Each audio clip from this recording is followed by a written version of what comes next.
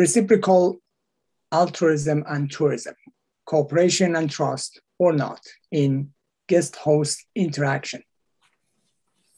Cooperation has long been a topic of interest in tourism studies, research in regional development, alliance, and marketing context based on social science approaches. However, evolution and natural selection offer a much different perspective. This is the topic of today's webinar, volume 32 from a SCoT series. In the beginning, I would like to ask the curator of SCoT, Professor Jafar Jafari, to enlighten us with the opening remark. Professor Jafari, the floor is yours. Thank you very much, Qasim, and good day to everybody. Welcome to the 32nd webinar. Actually, it's not 32nd, maybe it's about 40 because we have another series with this one, which is called the satellite series. So if you add them all up together, it's about 40 webinars we have been doing. And we started this actually, those of you have been with us, you have heard me saying that, so would be a bit repetition. We started the series because we wanted to do something for the people who were really left out. What do I mean by that? When the coronavirus came, of course, the whole tourism industry was in trouble. But the thing is, the big companies, big destinations, big airlines, big chain hotels, they are big enough that they could take care of themselves. And the government would support them. There would be all sort of, they know how to go, they know where to go, they know what kind of help they can get, etc. So we realized the people who really don't know what to do, people who don't know where to go to ask a question, people who have no sense of what's going on, would be small operators, small destinations, small operators. So we decided to do something just for smaller operations or small communities. When we introduced the idea of the large destinations and the large chain hotels showed no interest in this at all because they said, well, we are dealing with volume, not anything like that. But as you all know, if you add up small operations in hospitality and tourism, that is more than 50% of the bulk of tourism industry altogether. And this is something that not many people understand, that tourism is not made up of all large destinations and large companies in tourism. The little ones, and by little, I mean a restaurant off the road that used to depend on tourism and traffic and has only 10 places, 15 places. A hotel with 15 rooms or 10 rooms, a gift shop, all the things on the road to the bigger destinations, from bigger destinations, around destinations, etc. Once I approached one of the vice presidents of a big chain hotel, and he says, Jafar, we are in large volume, and what do we do? But why do we want to concentrate on small operations? I said, wait. What do you do with your guests after they wake up in the morning? You give them breakfast, of course. But after that, what happens? We keep them inside? Of course you don't keep them inside. They go outside. Where do they go? Those small restaurants, those small gift shops, those small places. And they go, or where do the people of bigger cities go for vacation? They go about 10 kilometers, 20 kilometers outside, stay in a small place. So small places are always in place. They are there, but we don't notice them because they're small. However, if you put them up, if you add them up together, they're very large in quantity. And even the government, which is supposed to help, has not realized, has not waken up to the reality that they need help more than the big chain or the destinations that were suffering from over-tourism. So we wanted to bring the attention to this segment, neglected segments of the tourism industry, and bring some wisdom to them. The idea is not to talk theory. The idea is to talk about applied intelligence, of course, informed by theory, but it's more language of the tourism industry and a small operation. So that's the goal of webinar series, and practically most of our webinars stayed focused and dealt with the small operations. However, we would have at times traffic between large and small. It doesn't matter. So I would like to welcome you to the webinar series. Normally, we try to finish each session in 90 minutes. Dr. Qasim is going to tell us about the structure of the webinar, and we will stay put until the end. And again, at the end, I will have the opportunity of coming back and joining the discussion. Qasim, back to you. Thank you, Jafar. And it's our great pleasure today to have David Fennell, who is the moderator of this volume. Professor David Fennell is from the Department of Geography and Tourism Studies of Brook University. He researches mainly in the areas of ecotourism, tourism ethics, animal ethics, and sustainable tourism. David has published widely in these areas and in all of the field's top journals, and has written several books, including, for example, Ecotourism, several series. Then 5th edition of this is available. Ecotourism Program Planning, Tourism Ethics, Code of Ethics in Tourism, Tourism and Animal Ethics, and Sustainable Tourism. David Fennell is the founding editor-in-chief of the Journal of Ecotourism, is on the board of many academic journals, is the editor of a book series by Routledge on tourism ethics, and the editor of 2 Routledge handbook on tourism, tourism and environment, and ecotourism. This is just an abstract of what David has been doing in his long journey with tourism. Today, we are all pleased to hear from David and his team. And I would like to ask David to enlighten us with his program. David, floor is yours. Well, thank you very much, Qasim, and thanks very much, Jafar. It's a pleasure to be here. It's a pleasure to be with the team that we have assembled for you today. I hope you can see the screen that I'm sharing with you, and I hope that you can hear me at this stage. But yes, thank you. We have Pavlos Paraskouvaidis, who's going to talk about reciprocal altruism and altruistic surplus phenomenon in host volunteering. So volunteering becomes an interesting aspect of reciprocal altruism. I know it's a technical term, but I just want you to remember that it is really the theory. And I know Jafar has just mentioned that we're not going to club you over the head with too much theory, but it falls to me to provide a little bit of a basis here in terms of understanding reciprocal altruism. I want you to remember that this is the theory of I scratch your back, you scratch my back. And this is so appropriate in terms of our relationships and interactions that take place between tourists and service providers in the industry. And of course, suppliers working with other suppliers.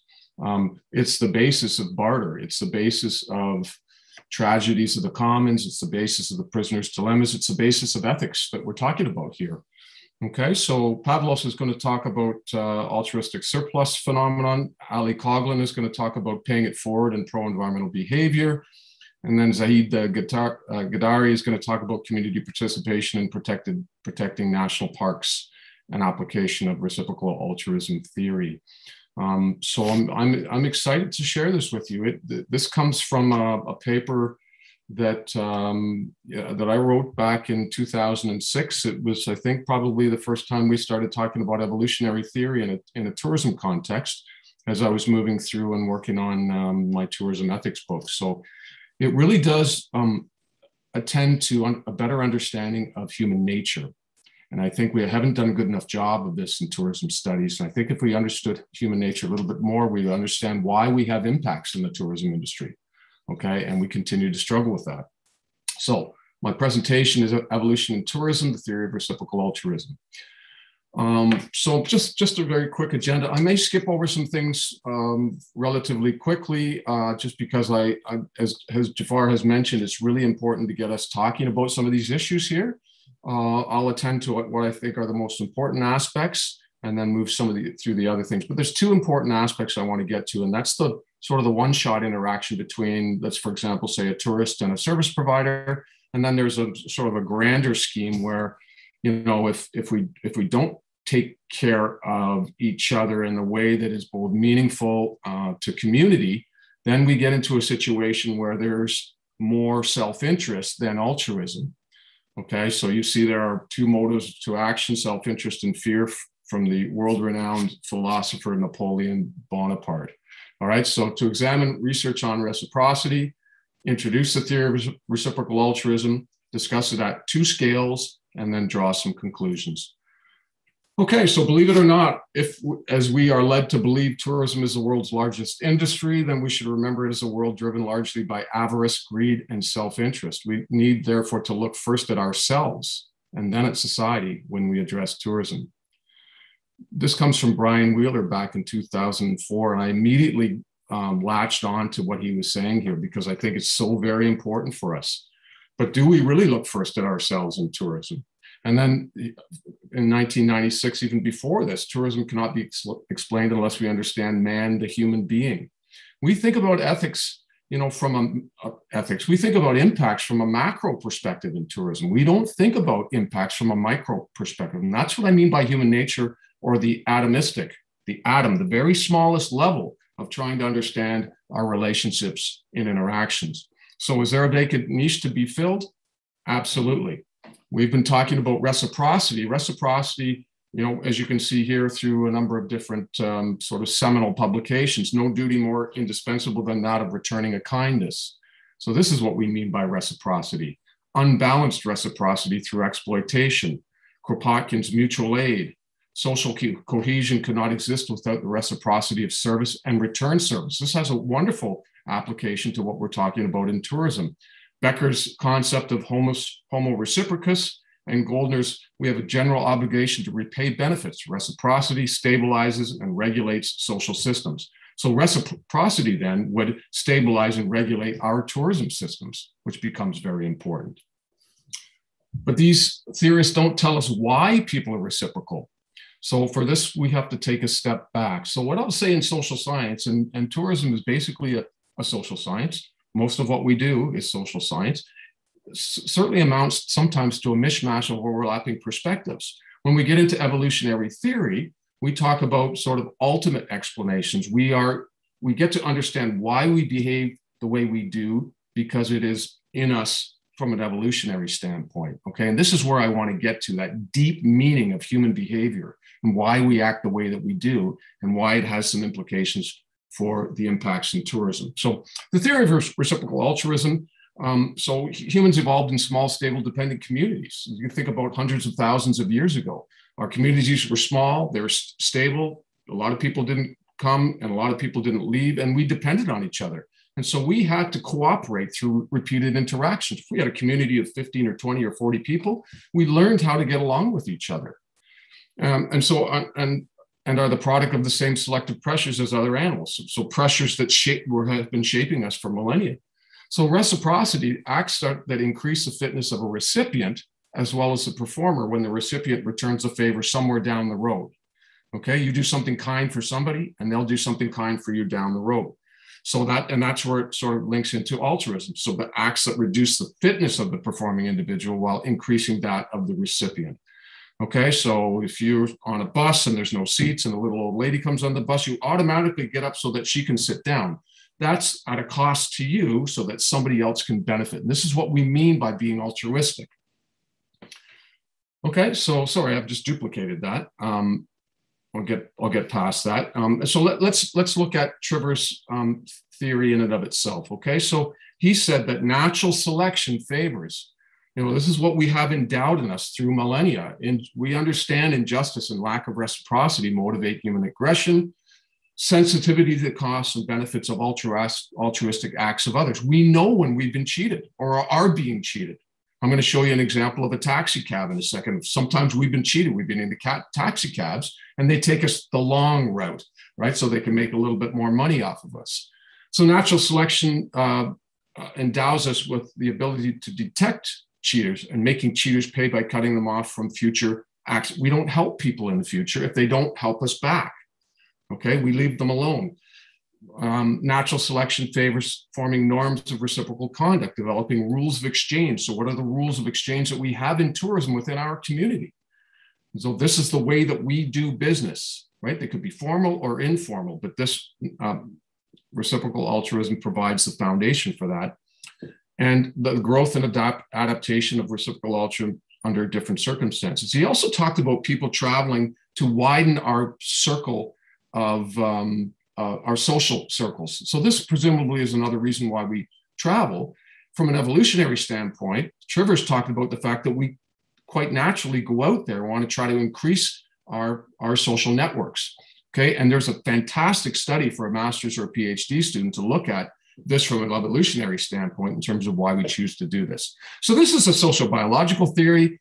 It's a systematic study of the biological basis of all social behavior. So now we have a connection between social behavior and evolution. So a deep, meaningful way to explain why we behave in the way that we do. So let me just throw this at you. I know I've used this with my students, but C equals cost and B equals benefit. So we have an actor at a cost to them provides a benefit for a recipient. And then what this theory argues is that somewhere down the road, that recipient at a cost to them will provide a benefit to that actor. If we repeat this over time, and with your friends with people because you go through this cycle on a continual basis. So repeated over time, there's a symbiosis based on trust and cooperation. If you cheat your friend, that's the failure to reciprocate, they'll no longer be friends with you and vice versa. Okay? So what does this mean for tourism? If RA is a form of symbiosis based on mutual benefit over time, symbiosis should not take place in tourism. And I hope that you, when we get into the chat part of this, I hope you disagree with this because there's some mechanisms that are built into our human interaction that play against this sort of hardened evolutionary theory of natural selection here. Okay, so what I would argue in this paper is that symbiosis should not take place in tourism because there's no time to build cooperation. We have a number of one-off type situations where we interact with people. They can either cheat you or not cheat you. I've been cheated many times in the tourism context when I've gone to destinations around the world. Okay, so there's no time to build cooperation, and there's a resultant drive to increase our fitness. And what that means is getting money out of my pocket and getting money into their pockets. Okay, from a service provision standpoint. So I want to just very quickly show this at two scales. Okay, so the first one is the interpersonal scale. Service providers and tourists cheat each other. I'm saying this is not a one-way scenario. Tourists can cheat service providers can cheat tourists. So they cheat each other to increase their own fitness, right? To have more money in the absence of repeated interaction over time. So it is irrational to cooperate if we want to advance our own personal fitness well-being at the expense of others. This is part and parcel of what Trivers was talking about, right? There's that failure to reciprocate over time, given that we are likely to see these individuals again. So let's go back to our model here. This is one-shot reciprocity. So we've got a tourist on the left-hand side and a host. A tourist at a cost to the tourist gives money to a host who provides a benefit to the tourist. And then sort of, in the end, at a cost to the host, providing excellent service, providing great hotel rooms, providing great transportation so that the tourist can benefit, right? So if this is not repeated over time, there's the possibility of interpersonal conflict in the absence of cooperation, okay? So what we're saying is there's a disconnect here that sometimes creeps into the equation. And this is where I want you to disagree with the theory and tell me the reasons why this might be wrong from a social science standpoint. Okay, so that's the first one. And the second one is interregional scale. So the cumulative effects of cheating over time in a region. So George Doxey came out with a really persuasive paper at a conference in 1975. We've been using it ever since. It's Doxey's irritation index, right? That says that over time, people get irritated tourists and hosts. You can see it in places like, well, you can give me an example of some places around the world where there's this irritation that's being built up over time because there's just maybe too many tourists. So at any given destination, there exists, this is what Doxy was arguing, at any given destination, there exists reciprocating impacts between outsiders and residents, and the extent to which these are regarded as irritations will be determined in the main by the mutual compatibility of each, with the assumption that even with compatible groups, sheer numbers may well prove itself a source of incompatibility with color, culture, nationality, presently appearing as secondary. I often wonder if Doxy had Trevor's paper that was published 4 years before this, his paper would have been completely different because he's talking about these reciprocating impacts. Now, this reciprocal altruism provides that deeper, meaningful explanation of why we behave the way that we do.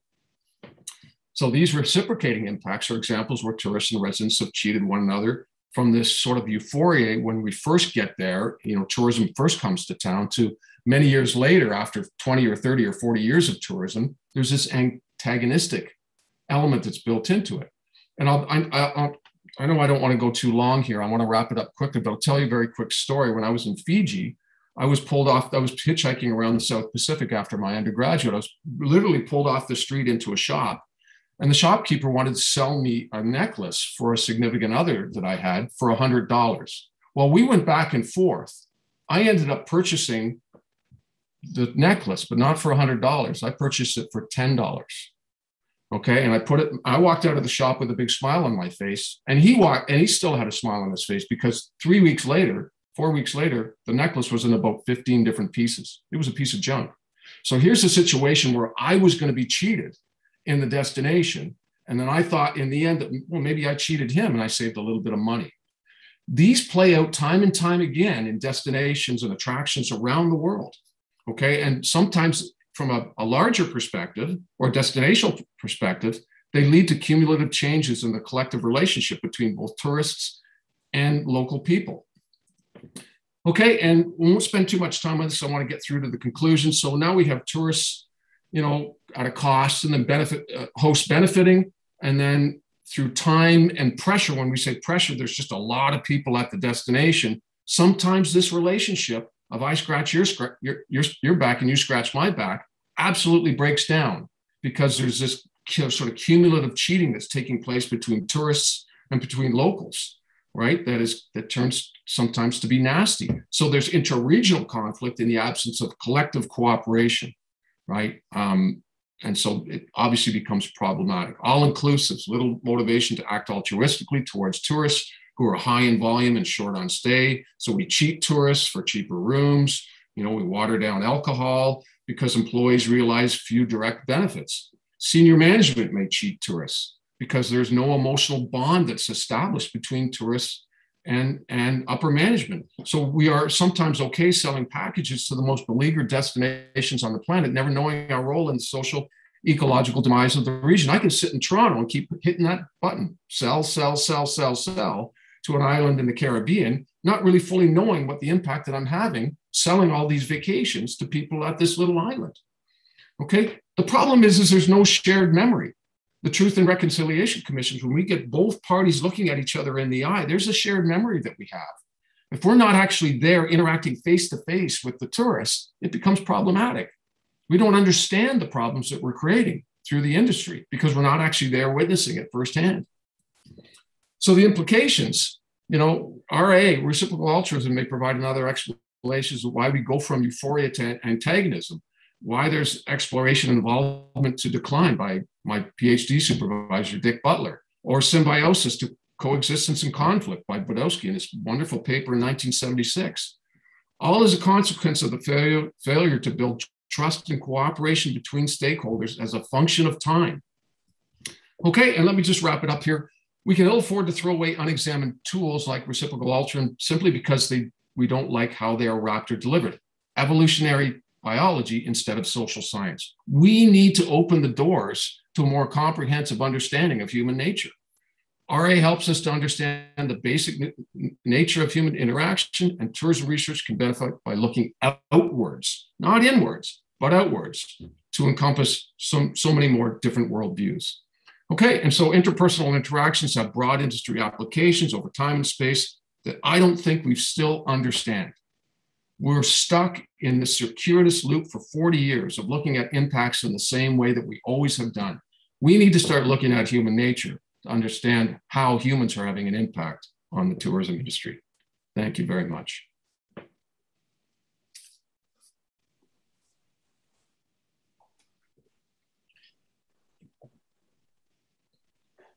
So, thank you very much, David. You're welcome.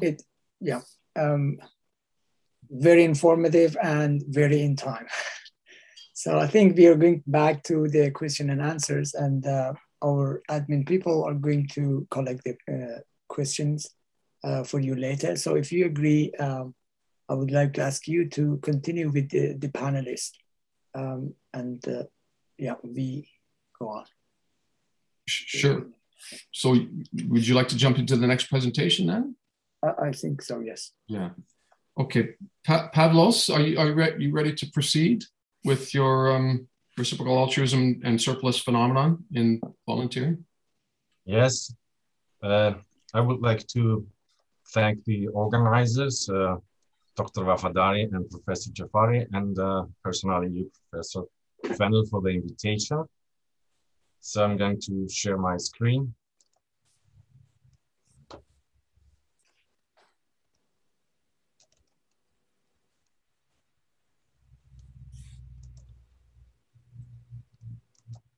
So the topic is reciprocal altruism and altruistic surplus phenomenon in host volunteering. And I'm going to tell you about some theoretical aspects of reciprocal altruism. Many of them are already covered by Professor Fennell. It stems from evolutionary biology and refers to a beneficial behavior between two actors or multiple actors with expectation of a return favor. The return favor might be received directly from the person who was benefited or indirectly from a third person in the social environment. And according to Trivers, reciprocal altruism explains cooperative relationships between non-kin individuals based on altruistic behavior. So this is about individuals who are non-relatives. It depends on some prerequisites, which are the future encounters between individuals. So another thing I would like to explain is that according to Trivers' paper and his theory, is that if an individual displays altruistic behavior in a certain social relationship, this does not mean that he or she might not cheat in other circumstances. So it should be not considered as a given behavior, and it is unstable. So the beneficial behavior of an actor means that he expects some rewards in a reciprocal altruism. These rewards are either extrinsic, tangible, or intrinsic, intangible. So some tangible rewards are mainly of economic nature, which is maybe job offer somebody expects. Or, and in the case of intangible expected rewards, these are of psychological nature. It's mainly about recognition of status attainment, self-development, affection. This is something I'm doing a beneficial behavior and I'm expecting some rewards. As we will see later, many of them are psychological. So especially about reciprocal altruism tourism, there are two types in which it has been explored. In host-guest interactions, it is Professor Fennell's conceptual study who used reciprocal altruism, as we already heard from him, who explored the perspective of cooperative relationships between tourists and host service providers. One of the findings of Fennell's study is that altruistic behavior in a destination should be recognized and rewarded by local authorities in order to foster and promote a cooperative social environment.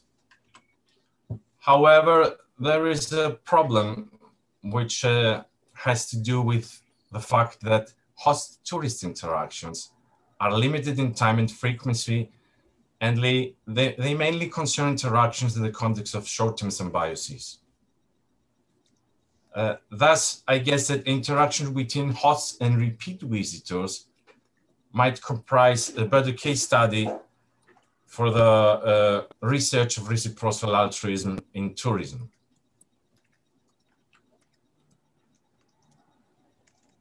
The other domain in which reciprocal altruism in tourism has been explored are the host-to-host interactions. So there is a paper from Q, Smith, and Yeoman who explored reciprocal altruism as a motivational factor of domestic volunteers who provide services to business events in China. And the other is a paper from Gaderi, Esfehani, Fennel, and Shahabi, I don't know if I spell this correctly, who found that reciprocal altruism was evident in local stakeholders' behavior for the conservation of a national park in Iran. So this is a difference we have between the host-guest interactions and host-to-host interactions. So my latest study with Professor Andriotis is about medical volunteers as accidental tourists, and it's about humanitarian and the European refugee crisis. So one of the things that we studied in this study was about reciprocal altruism, if it was evident. So the sample size was 13 interviewees. The location was in Chios Island, Greece, which was one of the islands with Lesbos who received a huge number of refugees, especially in 2015 and 2016, when we had the peak of the crisis. And the methodology was in-depth interviews and non-participant observations. So this study examined the volunteers' motives and experiences who provided unpaid healthcare services to refugees, which were hosted in a refugee camp in Chios. So the results showed that reciprocal altruism was evident as a motivational factor. And 11 out of 13 took a leave of absence to travel to Chios Island. They were strongly influenced by the representation in the media of the European refugee crisis. So the altruistic behavior they displayed was that they provided unpaid first aid care provision to refugees. So the expected rewards were that some of them gained work experience. For example, some interviewees told me that they handled some patients and they came in touch with very rare illnesses they only knew through books and the medical literature. This was a gain. Other expected rewards were self-exploration and self-development. I mean, personal benefits. We also found some unexpected rewards, which were tourism and recreational activities. They didn't have any initial motive to travel for leisure seeking, but this happened after they arrived at the destination. And this is what it is about accidental tourists. So the next topic is a phenomenon of altruistic surplus phenomenon in tourism. It is rarely studied in tourism, and it could be connected with reciprocal altruism. So it was coined by Cunningham in urban planning studies, and it refers to residents who help their co-citizens and provide unpaid work to the community. This is in contrast to the self-oriented homo economicus of the modern capitalist societies. And it is more evident in pure economies. And for example, it was evident in the Greek rural economy of the 60s, when farmers helped each other without getting paid. But this was based on a tit-for-tat strategy. And it was related to the low income, so the farmers did not have the income to pay workers to do some jobs. So this is why the one helped each other. So some studies that have used altruistic surplus phenomenon in tourism research are the studies of Faulkner and Tideswell, Lundberg and Waite. So a very nice definition about altruistic surplus phenomenon in tourism is that from the paper of Faulkner and Tideswell. So what they wrote is that altruistic surplus sees residents' responses being governed by a trade-off between the costs and benefits derived from this activity. Unlike social exchange theory, this concept envisages the trade-off being externalized in such a way that costs to the individual might be tolerated in the interest of a broader community benefits. So what is different in altruistic surplus phenomenon in relation to social exchange theory, which is a very common theory used in tourism studies? So in social exchange theory, an actor engages in an exchange if he thinks or expects that personal benefits will be greater than costs. This is the opposite was what happens in altruistic surplus phenomenon. Some individuals tolerate personal costs for the greater community benefits. And this is something that I think has a great potential in future tourism research. So the study is with Professor Andriotis, published in 2017 in Annals of Tourism Research.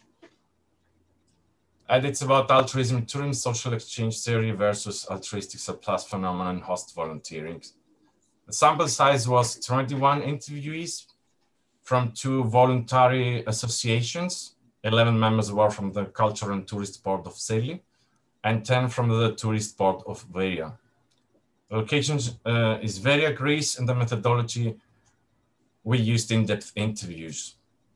So the subject of the study was the host volunteers of 2 local voluntary associations who provided personal services while promoting their local city Veria as a destination, and while providing services to increase residents' well-being in Kato Vermio.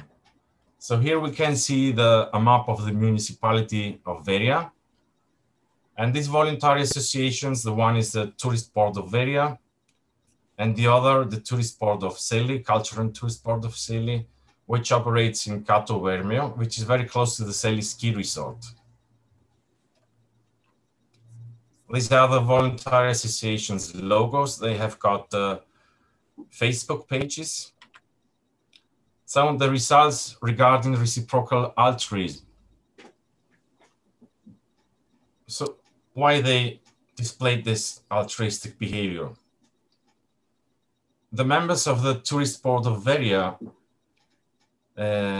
provided personal services and efforts to promote the local city as a destination and to increase the well-being of the community.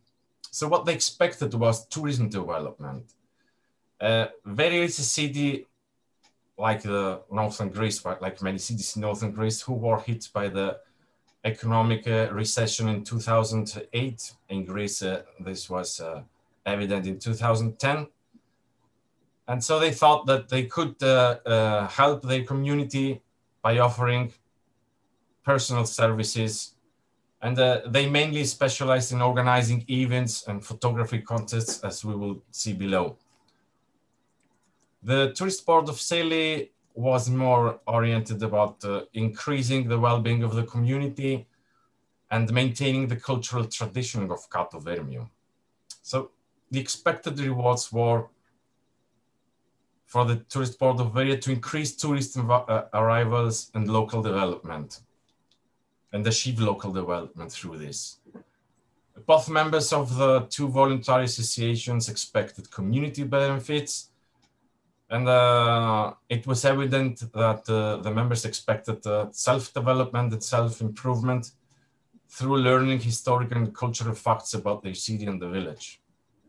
Other rewards were social interactions, and they also mentioned that they made new friendships.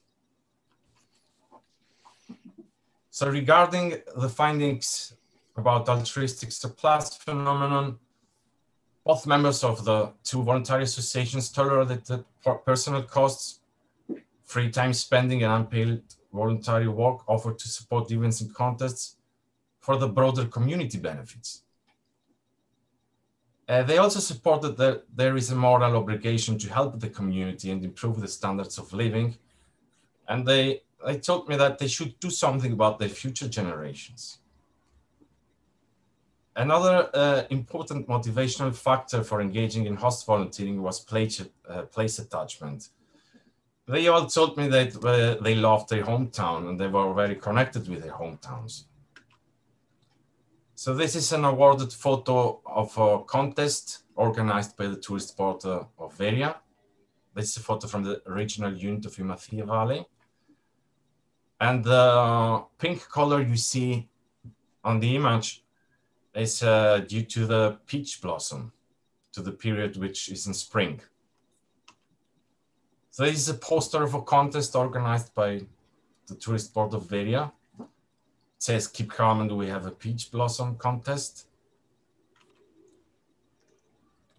And by concluding the findings of the two studies, it's about comparing the two studies regarding reciprocal altruism. So the study one explored reciprocal altruism in medical volunteers and refugees interactions. The second study was about host-to-host interactions. So the personal costs in study one was the provision of unpaid healthcare assistance to refugees.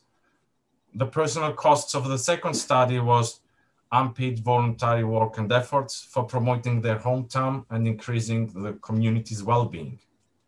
So in the study one, the expected benefits dealt with work experience and self-development. And the second study, the expected benefits were self-development and community benefits. So I think that the altruistic surplus phenomenon has got a great potential in future tourism research. And it is another voice in contrast to social exchange theory, which is a dominant theory in tourism research. So thank you very much.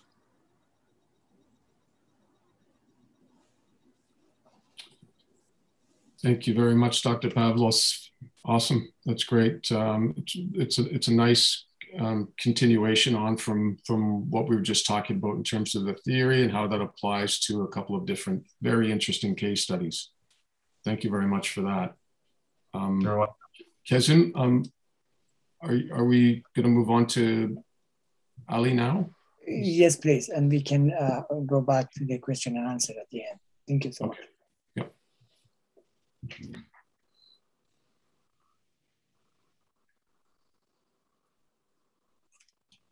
My name is Alexandra Coughlin, and I am an associate professor in the Department of Tourism, Sport and Hotel Management at Griffith University.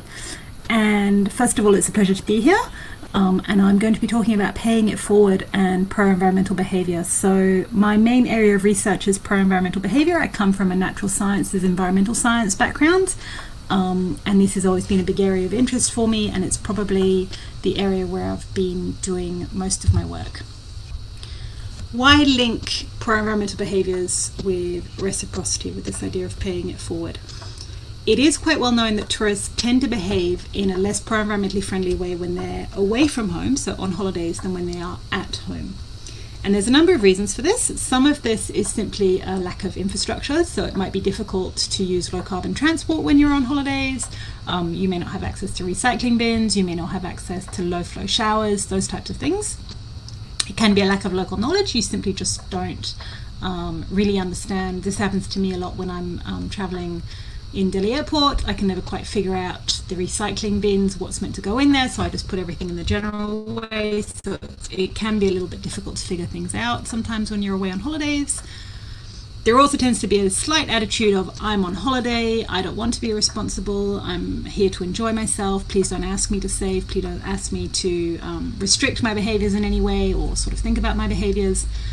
There's also a very big issue that we're trying to tackle through an Australian Research Council grant, is that there's this perception in the minds of hosts or of businesses, tourism businesses, that they do not want to risk upsetting the guests by asking them to be mindful of the environment. So it's seen as being environmentally friendly is often seen as a restrictive behavior. It can be seen as a difficult behavior, something that challenges the sort of hedonism of tourism, and hosts are very, very reluctant to do anything that might challenge that experience, the satisfaction of the experience. And yet, we need to involve guests. We cannot rely simply on businesses and their behaviors, low energy or energy efficient appliances, etc. Because an energy efficient appliance is fine, but if it's left on all day by a tourist, then it's still going to consume a lot. So tourists can be responsible for up to 40% of resource use at tourist accommodation. Taking long showers, taking multiple showers a day, asking for towels to be changed every day, asking for linen to be changed every day. All of these are guest behaviors, and all of these are going to affect water use. So it's very important that we involve tourists. So what we tend to find is that we've got two sort of big ideas that come crashing together. The first is, because of this reluctance of hosts to take part in this, to sort of engage in this, often even with the best of intentions, they're still a little bit nervous about doing this. We often sell pro-environmental behaviors or minimizing environmental impacts as this green is gold argument. So being green is cost effective, it will save you money. We're talking about a business, we're talking about a big business generally in tourism. So this idea of building into the business model where it will save you resources, and by saving you resources, it will save on your utility bills and therefore save you costs all round, is often how we position being green in accommodation. But there's an issue there, that you're asking the guest to sacrifice to benefit the business so that they are making savings. So that tends to be an issue. And so the second big thing that comes in is, how do we ask guests to use less? So you can do it, and you can do it well. Like I said, you can save up to 40%. I'll talk about my PhD student in a second who did this incredibly well. But it will only work if the business is putting their money where their mouth is. So if the business is demonstrating leadership in this area and is demonstrating that it's not just benefiting them, but it's benefiting the guest, it's benefiting the environment, then it can work. And this is where we get this idea of reciprocity, and reciprocity by proxy. So this is a really great study done by Goldstein et al. It's just over 10 years old now, and it's one of the first studies that was done in this area. They went into hotels, they looked at towel reuse as a pro-environmental behavior that minimizes water consumption. They trialed 3 different messages. They trialed the first message, which was just your standard pro-environmental message. So please reuse your towels, it saves water, which is good for the environment. The second message that they trialed was, by reusing your towel, you are saving water, you are saving us money, and we will donate any savings to charity. So that was the sort of first reciprocity message. The second reciprocity message that they tried was saying, and in anticipation of you saving us water and saving us money, we have already made donations to charity. Now, which do you think worked better? Interestingly, it was that second one. So in anticipation of you doing this, that worked better. So the firm, the business, demonstrating that they were willing to take the risk, they were willing to take the hits, they were willing to put their money where their mouth was, was what engendered this sense of, okay, they're doing their bit, so I will do my bit from the tourist. And that was what worked best. So you can see, I just want to be clear on this idea of by proxy. So there's two ideas here. There's the paying it forward, so there's the in anticipation of, and there's the by proxy. So the by proxy are the blue ones. So you have the guest is engaging in the pro-environmental behaviors for the host. The host is making savings. The savings are then going through to this proxy, this charity. So they're not going straight back to the person that you're having the relationship with, the guest, but they're going to a third party. This is what we mean by proxy. That third party is then generating a feel-good factor for the guest, so that the guest gets to feel like they've done something warm and fuzzy, meaningful, by having these savings, by having these pro-environmental behaviors, generate positive outcomes for the charity, right? So that's the model that we're looking at. Another model that is sometimes used in tourism is this kind of straight reciprocity, where there's a direct relationship between person A, the guest, and person B, the host. Person A engages in pro-environmental behaviors, creates savings for the host, and then the host will give those savings back to the guest in the form of a voucher to be used at the restaurant, or in the form of a discount on their final bill. That's not the model that we're looking at. We're looking at this blue model on the side. So that's the proxy side of it. The paying it forward side of it is, you might be most familiar with this in cafes, where you might pay for a second coffee or a third coffee or whatever that gets given to a stranger later in the day.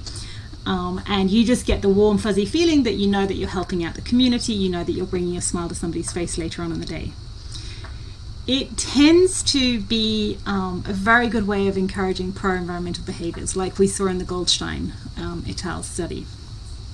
And it does tend to work best. This kind of reciprocity strategy does tend to work best when it's being paid forward, so when it's being paid in advance of.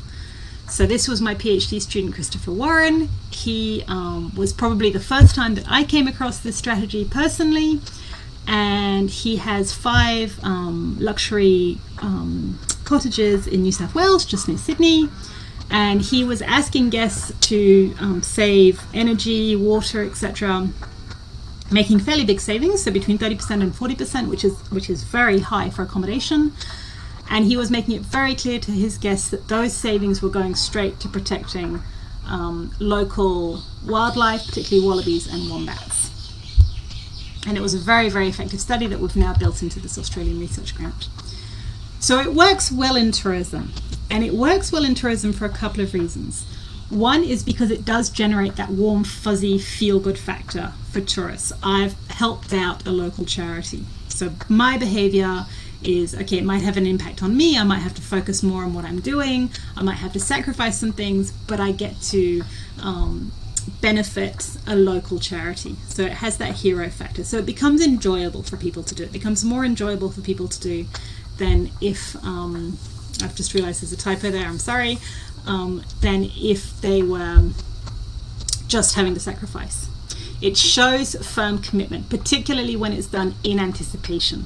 So it shows that the person, the business is putting their, is taking the hit, is doing it anyway, and then you are just sort of reciprocating by witnessing what they're doing. You're saying, yes, I'll participate too.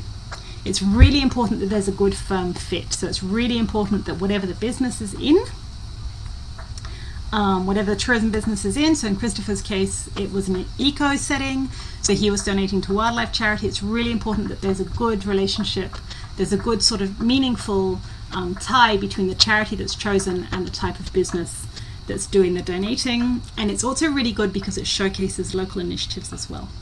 Okay, so in this case, people were going to look for the wombats. They would ask Christopher about the wombats. He would say, yes, you can see them down the road, and people would go and look for them. 2 words of caution though. It works best, so there's kind of a combination of paying it forward and reciprocity by proxy. It works best with tourists that already have some interest in the environment. If they don't, then the other model, the model of a voucher or a discount, can work better. The second issue though, the second word of caution that I have to just flag here, is that a lot of small to medium-sized enterprises will say, actually, this is our least preferred method of engaging guests in pro-environmental behavior. It's costly for us, it takes time, we have to figure these things out, we've got to build these relationships, it's not easy to manage. So they would often generally admit to just preferring messages that they can stick up on a wall, etc., rather than doing this type of thing. I've used it in my own work in a slightly different way. I've used it to measure pro-environmental impacts of an intervention. So I worked a lot on the Great Barrier Reef, and I wanted to test a way of better engaging tourists with some of the threats facing the reef and some of the ways that we manage the reef. I was finding that people were struggling to understand these threats, and so I developed this virtual reality game which allowed people to build up their own reef. It was kind of like a cross between SimCity and Tamagotchi. And I wanted to test its effectiveness on actual behaviors. So at the end of, I'll just skip over this in the interest of time. At the end of the study, I would say to people, thank you for participating, thank you for playing the game or watching the video, the control. I now offer you a choice of 3 thank you gifts. You can either go into a draw to win a headset yourself, so an Oculus Go at the time, or here's a voucher for a drink at the bar, or I will donate to charity on your behalf. And you can see that with the intervention with the game, there was a lot more donations made than just with the video. So that to me was a demonstration that the fact that people were actually engaging in a behavior, in this case sacrificing the drink or the opportunity to win a headset, for me was a demonstration that the intervention was working, because you saw the actual behavior at the end of it. Again, important to have a really good firm fit. So in this case, I was donating, and literally donating, to a local conservation group which was working on sea turtles.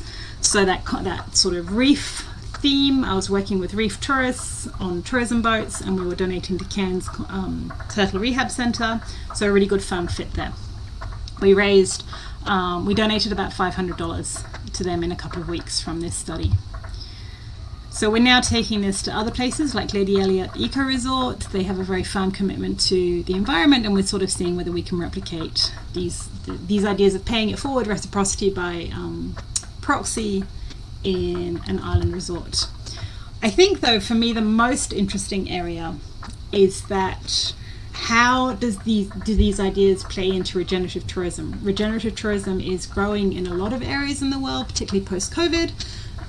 Not so much in Australia, we're still sort of playing around with these ideas, but because it's having that good impact on the environment, so it's serving the local environment, the local community, it's very locally based, and because it's involving partners, which I think is very important in regenerative tourism, I think that this paying it forward and this reciprocity by proxy has strong potential in developing regenerative tourism and linking the tourism industry into regenerative projects. So that's sort of where we're looking at taking it next. So I thank you for your attention and happy to answer any questions if there's time.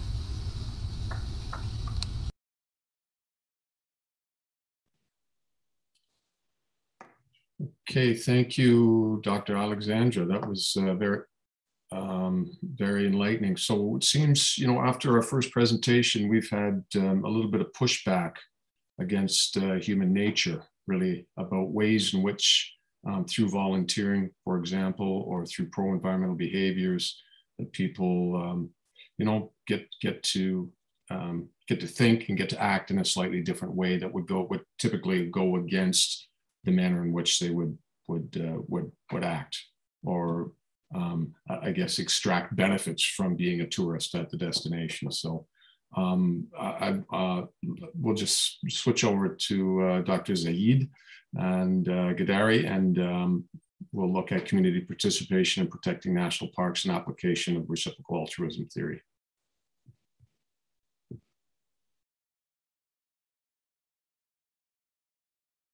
Just on mute.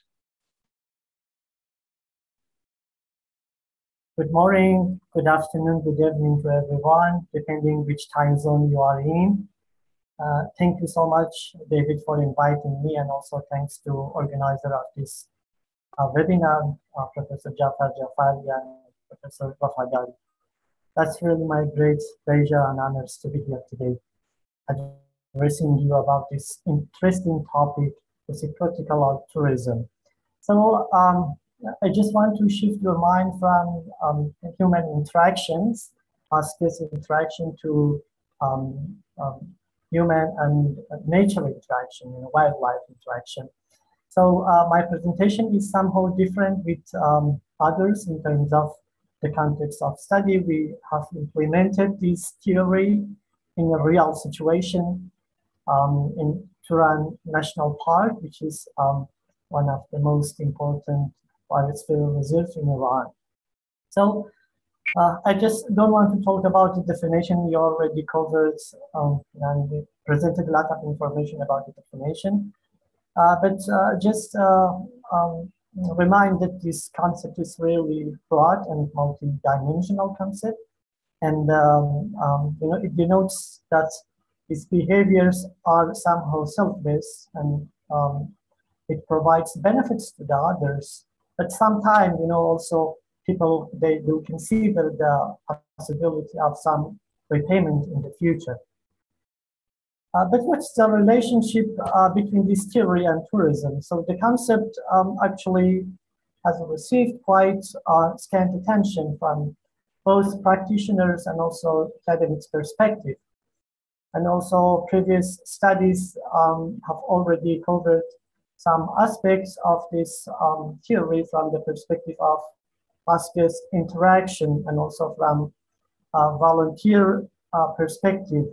That's why the definition and concepts of volunteer tourism emerged. So we found a gap that perhaps human and animal interaction would be also an interesting topic for our today's discussion, because it's really important to understand how people and wildlife are interacting in a real situation. So we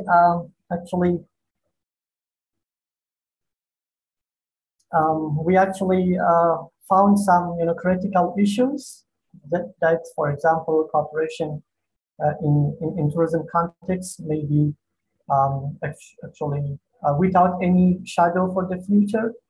Perhaps there is one-off interaction between host and guest in terms of the relationship that they could establish.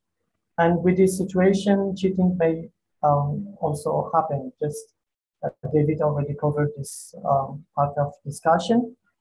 But sometimes also we have a lack of comprehensiveness and precision about the concept of this theory that interchangeably has been used by volunteer tourism. So our context of study is Turan National Park, which is located in northeastern part of Iran. This is the situation. It has 1,400,000 hectares. It's one of the largest national parks in the country. And then I would say it can be called in Iran as a little Africa because of the rich wildlife and also species that the park has already has. It has been registered by UNESCO as a biosphere reserve in 1976. So this place is a really fantastic tourist destination for those people who are interested in nature-based activities. It's a home for many special, actually endemics, like for example, Persian tanager and also Asian cheetah and many other local and endemic species. The method that we selected for this research was a qualitative, focusing on semi-structured interview with 39 potential respondents. We actually tried to involve different people, both beneficiaries and non-beneficiaries in study area, from local authorities to accommodation providers, to NGOs, and also many other environmentalists. who were active in the region. So they participated in our study. It was conducted before COVID-19, but it continued a few months after COVID. In terms of the result, actually, we already found quite interesting result, but I will share with you only some key findings for our study. The first important study was, first important result was about understanding the significance of the Turan National Park for community livelihood as a main reason for conservation. You know, as David said, there is somehow interaction between humans, and also it can be also considered between human and the nature. So people, they found their high dependency to the natural resources because they want to ends meet, you know, this is the only resources that they have. And then the value for research and leisure has been also admired by local communities. So the park not only has significance in terms of livelihood, but also it's a place for research activities and also leisure activity.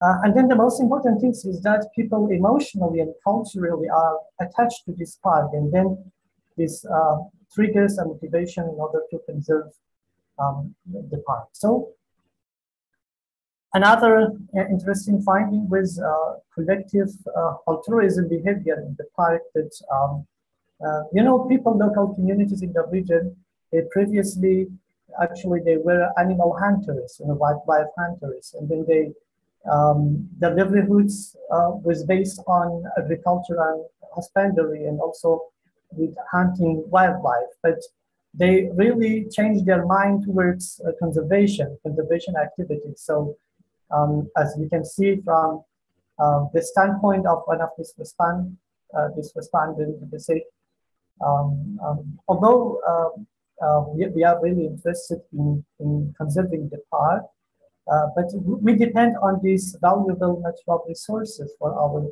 livelihood activities. So the wise man never destroyed the source of livelihood. So they actually had some cooperation for conservation through this collective altruism. Like, for example, they found it as a matter of, you know, duty of altruism to satisfy their moral obligation. Like, for example, they participated in actually making water tanks for wildlife in drought season because you know, due to the climate change, the park has been affected in terms of you know, natural resources. You know, feeding animals in the winter time, camera tracking, safeguarding the environment was a kind of collective altruism behavior. You know, you can see here local communities are participating in making water tanks for wildlife in drought season in order to provide, you know, water for people who are for wildlife in the region that they don't have access to water. And then another photo shows that local people are feeding wildlife in the winter season. You can see local communities, they are doing their best to provide you know, foods for animals in order to conserve them in the difficult situation.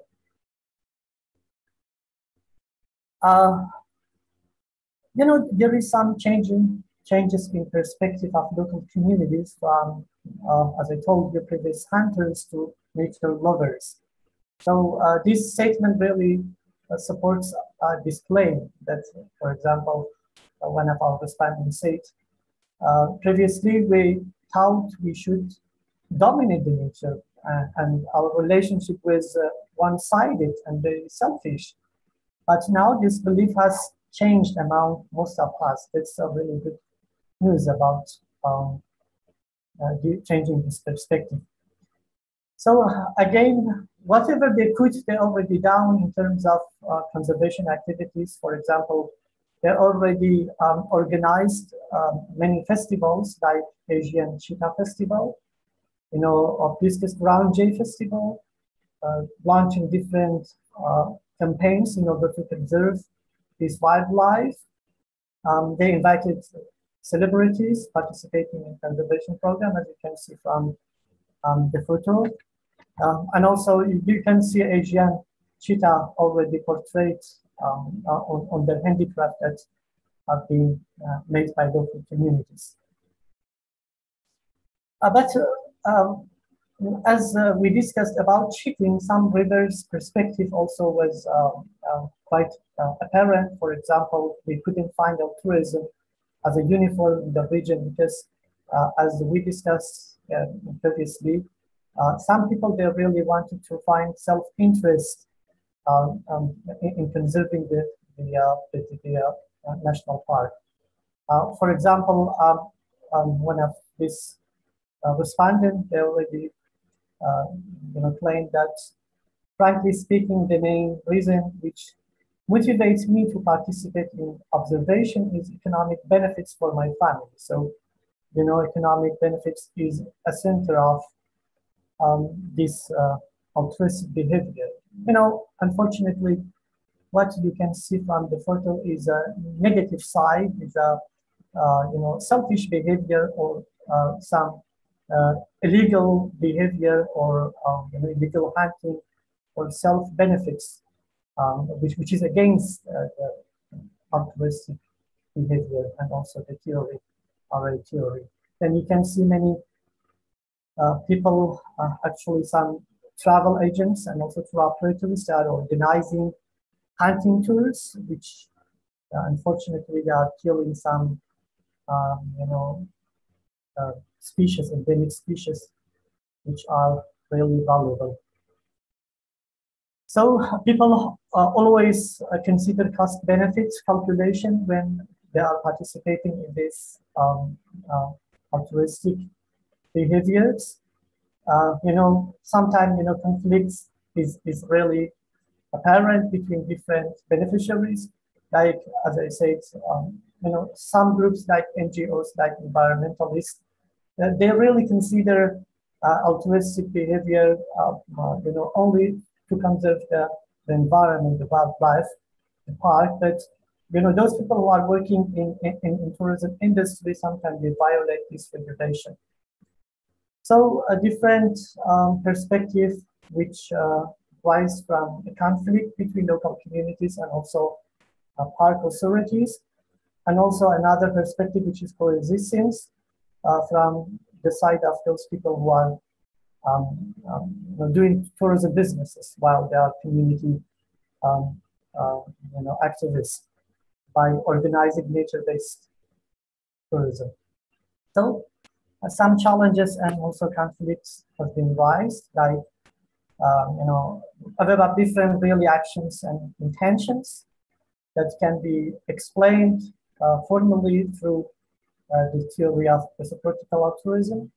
I think cheating is quite apparent, which I gave you already examples of this cheating, and conflicts that have risen between different park authorities. And also, the park sometimes has been overused by different groups, and then the authorities, they providing some barrier for local communities to enter, or their rule is not really fulfilled in conserving the park. So as a conclusion, we can say that stakeholders, altruistic and collaborative behaviors in conserving the national park really have increased significantly in recent years. We can show that really this perspective is actually progressing, and many people are really interested in conservation activities. NGOs, environmentalists, nature lovers, volunteer groups, they had really different motives for conservation compared to those people who were working in the tourism industry. And then the national parks conservation through altruism was a prime motive. But the other motivations have also been considered, which positively perhaps affect the future of park management issues. But there is some suggestion and recommendations for park authorities, for government, in order to restructure their participation approaches, because right now the participation is from top to bottom, but it should be reversed. And then there should be some development on new models for sustainable development of Turan National Park through altruistic, reciprocal altruistic theory. This is one of our publication about exactly the application of this theory in national park that has been published in Journal of Ecotourism. And I would like to thank my colleagues and co-authors for this important topic, Hassan Yustahani, David Fennell, and Ilhan Shahabi for their great collaboration. Thank you so much. If any question. Thank you so much for that presentation, Zahid. I see some incredible overlap between the three presentations here. Each and every one of you talked about some of the positive aspects of reciprocal altruism and the element that the tourism industry can be an agent of change here. So I think from my side of things, the dark side of evolutionary biology sort of brought things down to a different level, and the three of you provided some very interesting interpretations of that and how the tourism industry, as I say, could be an agent of change. So why don't I throw it over, Kazem, do you want to take the lead here in terms of questions and answers and such? Yeah, if you let me, we give the participant about a few minutes of break, and we watch your video, and we come back with the panel discussion and question and answer. Okay, could I just say, the video doesn't have to do specifically with reciprocal altruism, but there certainly is aspects that could be built into that video. So I wonder if the viewers would look at that with obviously reciprocal altruism in mind, just to see how that applies in the case study that's being shown. And thank you so much. And meanwhile, please continue writing your questions in the chat. We are reading it, and we will answer it right after we watch the video. Here. Great.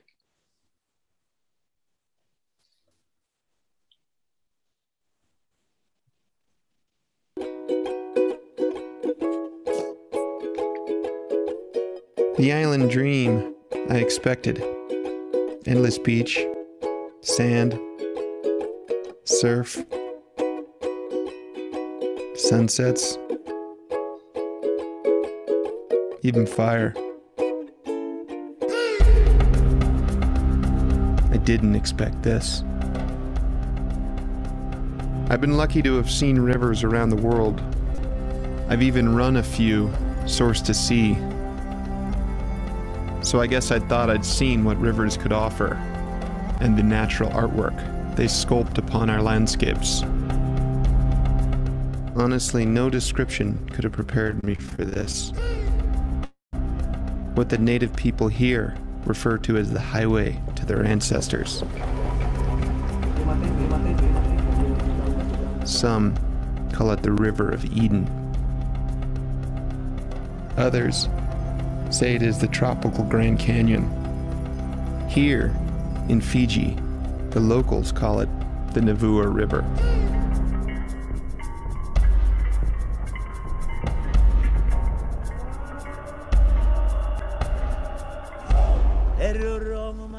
Beyond this undescribable beauty, something else lured me here. The upper Navua River is the only protected river of its kind in the South Pacific. When I was born, I heard stories about this area. This is like a route or road to all our ancestors up in this area. That's a good thing that we River Fiji have protected it from other developments like extracting gravel, mining, or damming the whole river. About 15 years ago, a small rafting company did the unthinkable. They convinced local landowners and the government that the long-term economic benefit of conservation and tourism outweighed the quick money from extracting their resources or damming their river. I came here to understand how so few people could protect such a spectacular corridor inside Fiji's volcanic heart. The Upper Navua River Canyon is one of the most beautiful rivers on Earth.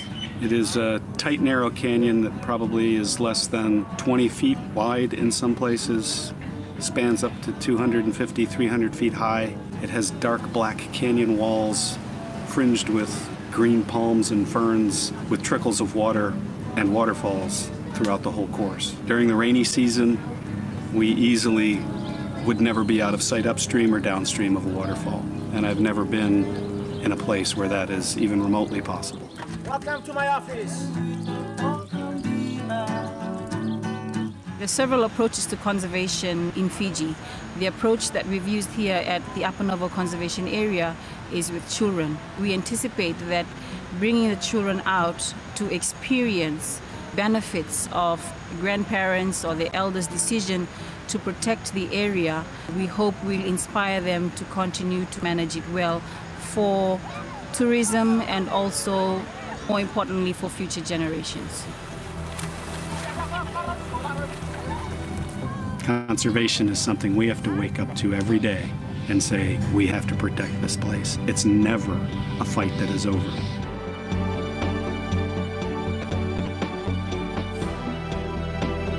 Children of the Matangali that own land adjacent to the river to have to know its value and know that they have the power to protect it or to lose it.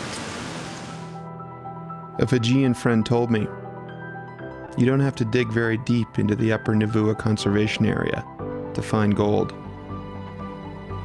As the stewards of this ancestral river showed me, value not only surrounds them in the form of beauty, but it also supports them. I can say it's my best friend. I treated the river with respect every day I step onto it. This is the real Fiji.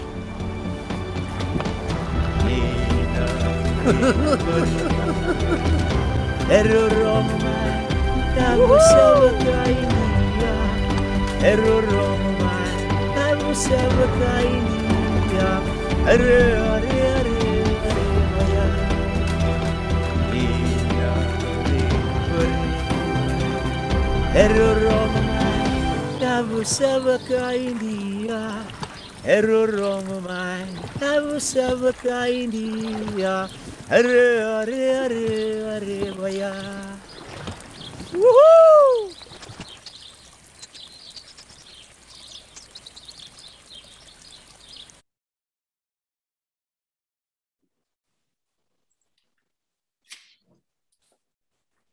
Thanks, David.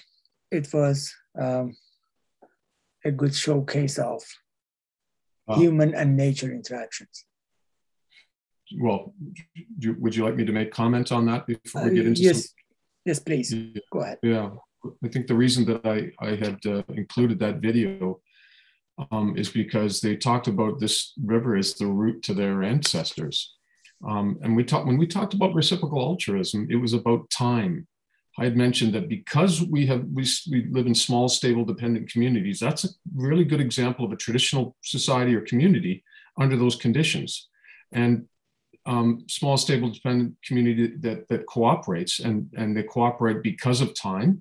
And I also like the fact that they're including children as that extension of time, so that if we value something, and they talked about valuing as well, about the river as this route to their ancestors, it really does connect well with that aspect of building cooperation or conservation or symbiosis in the form of conservation over time, not only to honor people that have gone before, but also to honor those who are just coming up through the community as well. So that really resonated to me in terms of my understanding of what reciprocal altruism can, and it manifests itself in different ways through conservation and through community building, in a sense. So that's what I got from that video. I'd be happy to hear what other people think about it too.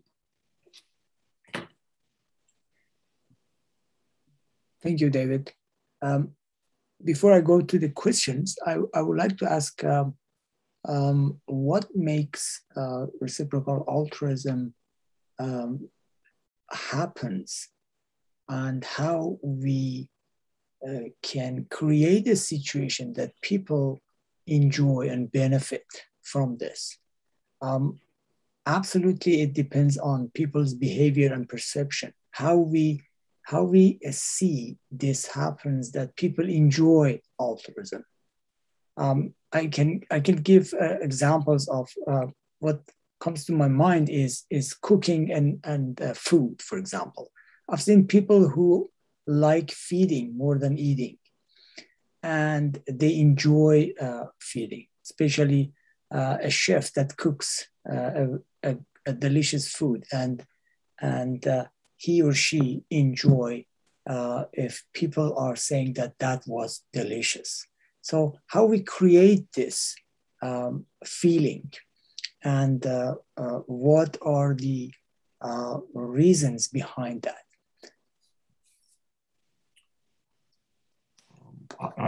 I'd be willing to defer to my learned colleagues here if somebody wanted to take a crack at that question. I certainly don't want to dominate the discourse here.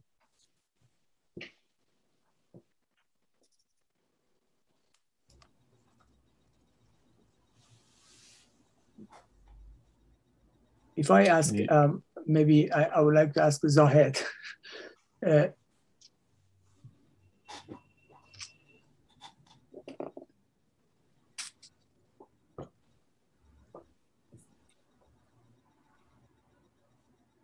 You're muted, Zahed.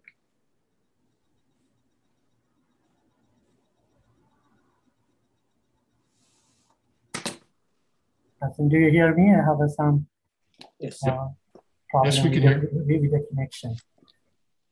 Yeah.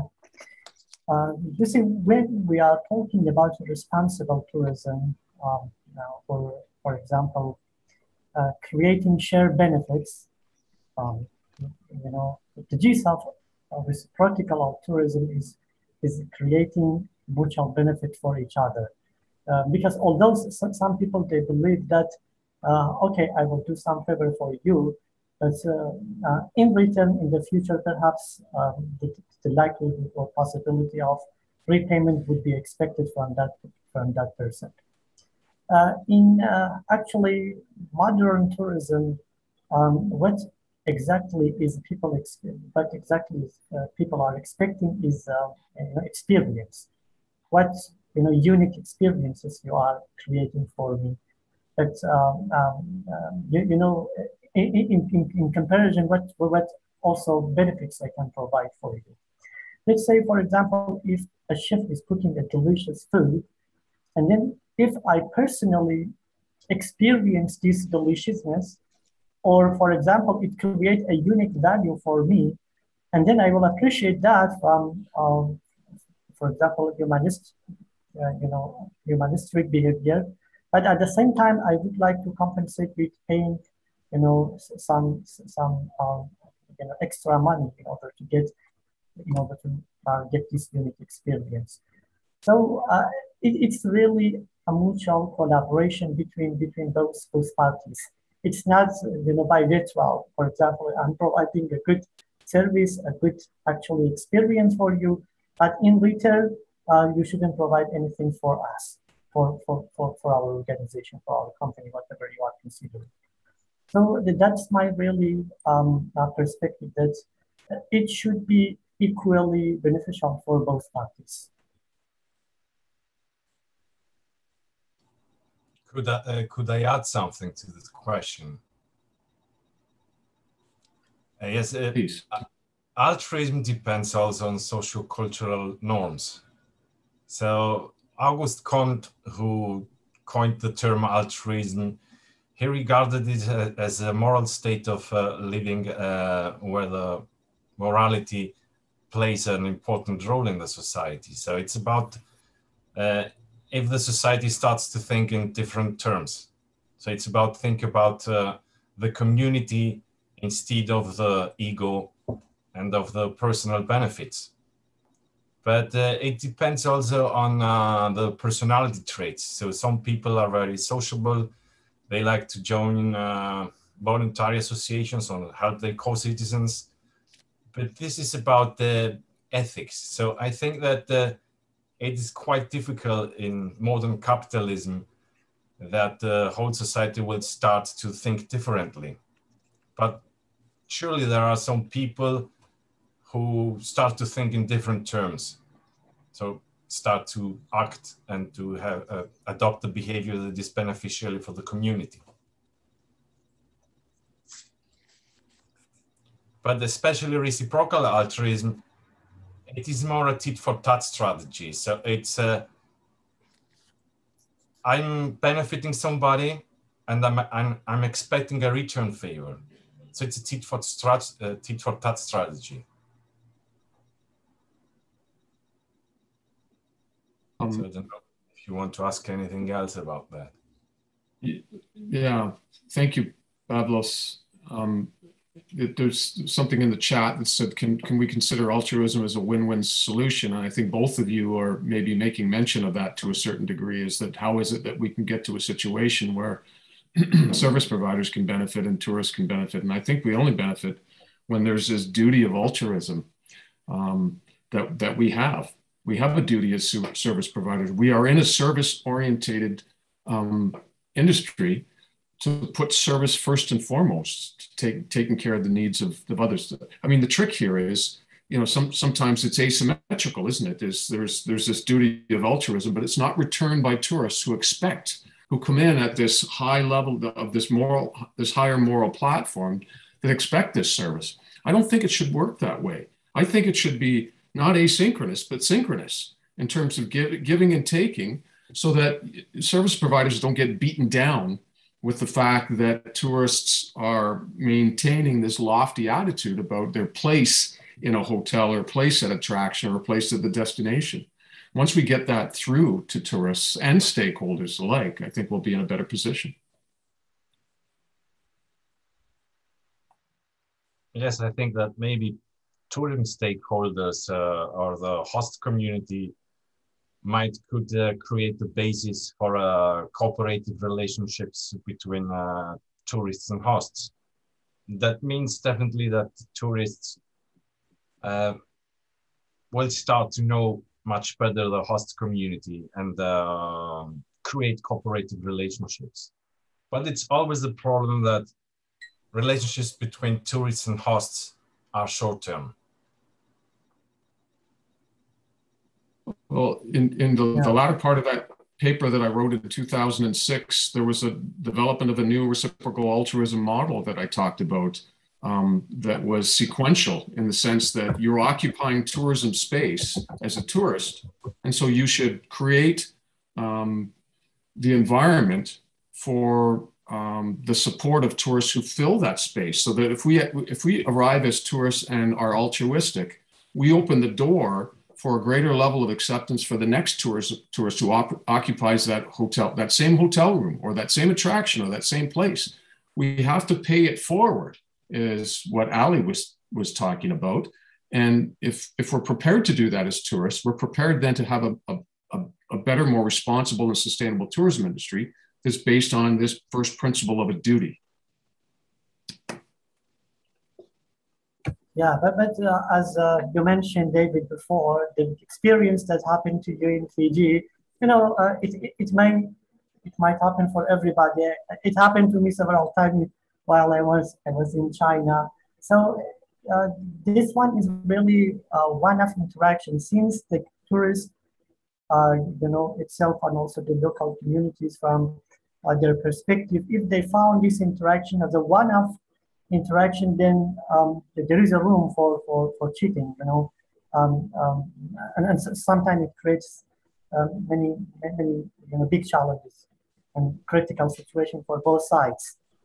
But I have been working as a tour operator in Iran for several years, so we will really discover this kind of misbehavior from the both sides, you know, from the travel agent side and also from the tourist perspective.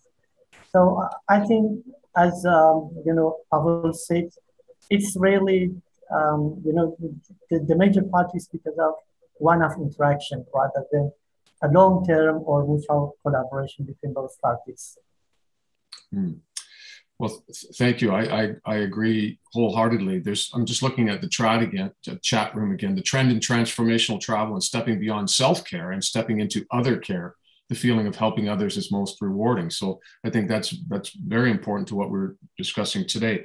But I wonder, let me throw this into the mix about social costs. I think that there are social costs that service providers have to bear if they behave that way. Or there are social costs that tourists have to bear if they behave in a self-interested way. And I think this is the direction that we're going into with social media, isn't it? Is that now we can go and rate and review service providers, and that the whole world can then see whether or not you wish as a tourist to visit that attraction in the future. I'm just doing a study on wildlife-based attractions and using a system for justice for animals in that sense. So I really think that aspect of a social cost is going to become more important in terms of getting service providers and tourists to, as we've been talking about, this duty, or as Pavlos was saying, this moral way of living becomes more important and extended into the tourism industry. There's also this aspect of alternative hedonism from Soper. That means, alternative hedonism means, hedonism means we maximize pleasure and minimize pain in our lives. Well, let's flip that around and see how we can maximize pleasure, not only for ourselves, but also for the community. Okay, so I'd be willing to talk a little bit more about that, but I think it's sort of dancing around the same issues here about being better as tourists and service providers. But I'll stop and open it up to, for more discussion.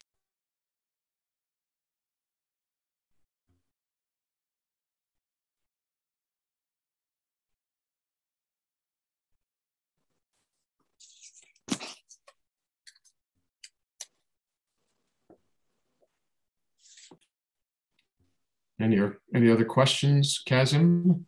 If I may, we have a question asking what's the role of education in reciprocal altruism. And I think education should play a key role. But I would like to ask any of the panelists or you, David.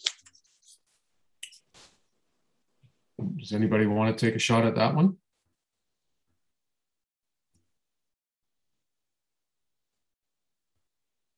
You can start, David, and then later on we follow the argument.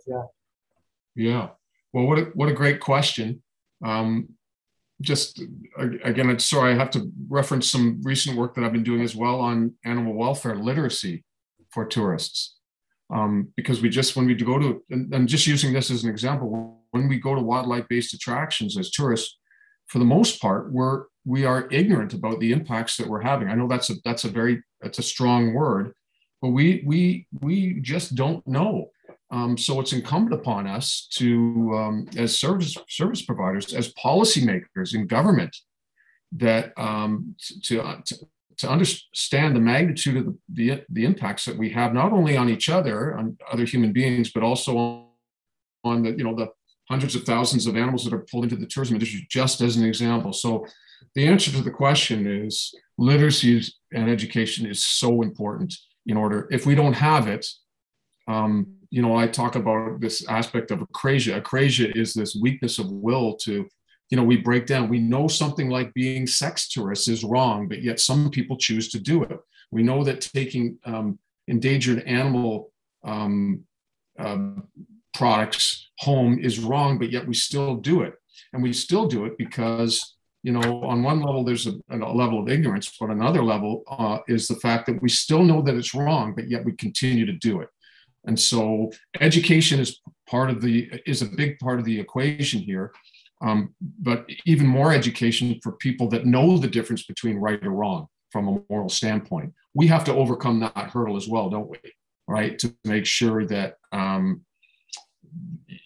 the people who are most vulnerable are being protected, whether it's being animals or whether people are children and women and men that have been drawn into the sex tourism trade. Okay, so there's a very difficult job that we have in front of us, but it's not going to just take academics. It's not going to just take service providers. It's going to, as I say, the pinnacle of practice, not just best practice, but the pinnacle of practice involves not only a firm understanding of what's right and wrong in the tourism industry, but a firm understanding of what's happening outside of tourism, that we can bring that new knowledge into the tourism industry to inform ourselves better about what's right and wrong. Yeah. Can I add something, David? Please. I believe that not only education, but also awareness is also playing the key role. In our case study area, for example, when we did an empirical research there, we realized that those people who had higher education, I mean, for example, they have been graduated from different academic programs, or they have received, awareness workshops from NGO side, or for example, government organizations, international organizations. They had really higher motivation to participate in altruistic behavior in conservation of Turan National Park. So you see, comparing to the past, that those people who were hunters, they were father of these young people who participated, who right now they are participating in conservation activities. Now, for example, they banned their fathers in order to, hunt, wildlife into a national park. So you see, education and also awareness really play a key role in order to moderate really this exploitation. So that's why, in our case study area, we found really, quite great evidences of this higher participation and motivation from educated people. If I may jump in, also in tourism, we have to make a distinction between education and training. So I don't think we are, the intent of the question was training. Whenever in hotel schools and tourism schools, we are talking about training. It's about how to serve the tourist, how to perform better, and at the end, how to make money. Education is broad-mindedness, having reasons, having thinking, altruistic, etc. Kazim always asked me to come at the end and summarize, but the problem with summarizing is then I summarize and the webinar ends, so I don't get engaged in the discussion. So if Kazim, you don't mind, I bring my summary into the discussion. Hopefully it becomes more dynamic. It is already dynamic. Thank you very much for the contributions you're making. I was thinking that if this was a group of anthropologists, we were talking about host and guest, and the medium would be culture. Here today, we are talking about host, guest, and the medium is being nature, whether it's living animal kingdom or nature. The tourists can talk and represent themselves. And yes, we can educate them. Not train them, educate them. The tourism industry, we can also train and educate them. But nature can't speak for itself. It doesn't have a voice. The tourism industry has a voice, and the host has a voice. How do we make this tripartite relationship? This is where the education comes to mind, that the nature we take away from it, but how and when do we give it back?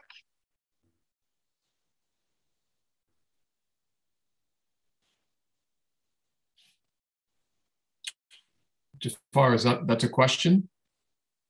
That's my question. As I say, if I was anthropology, we'll be talking about the culture. We are taking so much from the culture, and now how can we return to the culture? So my question is, we are taking so much from the nature, we are consuming the nature. Sometimes we are abusing the nature, but the nature cannot speak for itself, nor can culture. Culture cannot speak for itself. Well, culture in many ways it can, but nature cannot at all, except we see it disappear. Mm-hmm. Does anybody want to go for that question? Yes. the distinction Professor Jafari made between education and training is important, but about the sensitivity of the modern citizen in regards to nature, it depends also on the goals the educational systems have. So it's about what kind of goals the educational systems have. Do they want sensitive and citizens who care about the nature, the culture, or do they prefer citizens who will be the next businessman with a great idea, who will thrive in capital accumulation? So it's about the goals of the educational systems or the philosophy of the training. What kind of tourists we want, what kind of hosts we need or we want. I think it's about also the goals set by the educational systems.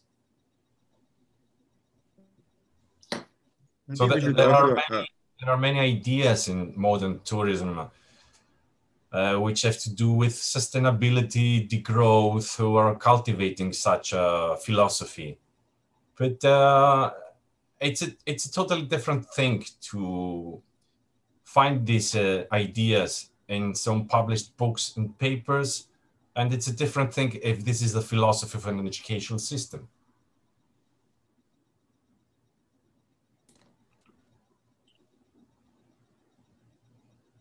Thank you, Pavlos.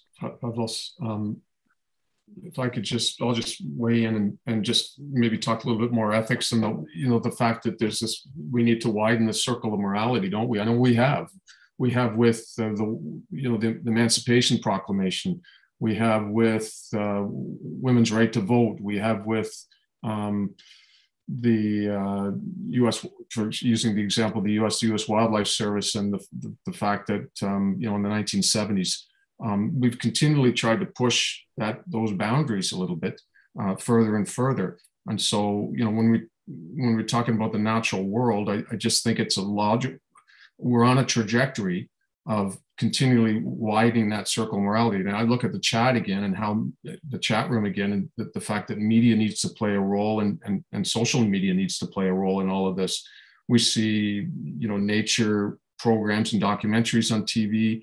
We're continually bombarding the citizenry with all this stimuli, but yet I still think, though, Jafar, that there's an essential component of human nature. I mean, we live in two worlds, don't we? We live in the former world. We've gone from Stone Age to Space Age, right? In the last 5 seconds of a 24-hour evolutionary clock. You think about that. We've lived in that other world for so long. I just don't think that we have been able to, and I'll think of it from an evolutionary standpoint, I don't think we've been able to keep pace with the changes that are taking place in society. And I think that sustainability is such a foreign concept to us because we have lived under these other conditions for so long. So it is a real challenge for us as we continually escalate into the future with information and communication technologies, that there's just all of this noise that we're confronted with that prevents us from fully grasping how we can make these changes in a world where the population has exploded and habitat continually disappears and carbon continues to get dumped into the atmosphere. I just don't think we can pull ourselves back from the precipice as quickly as we need to, because of the fact that we're struggling in this new world of ours. I don't know. I know that's a radical statement to make. It's a giant leap in a different direction. I wonder how other people think about it from that perspective.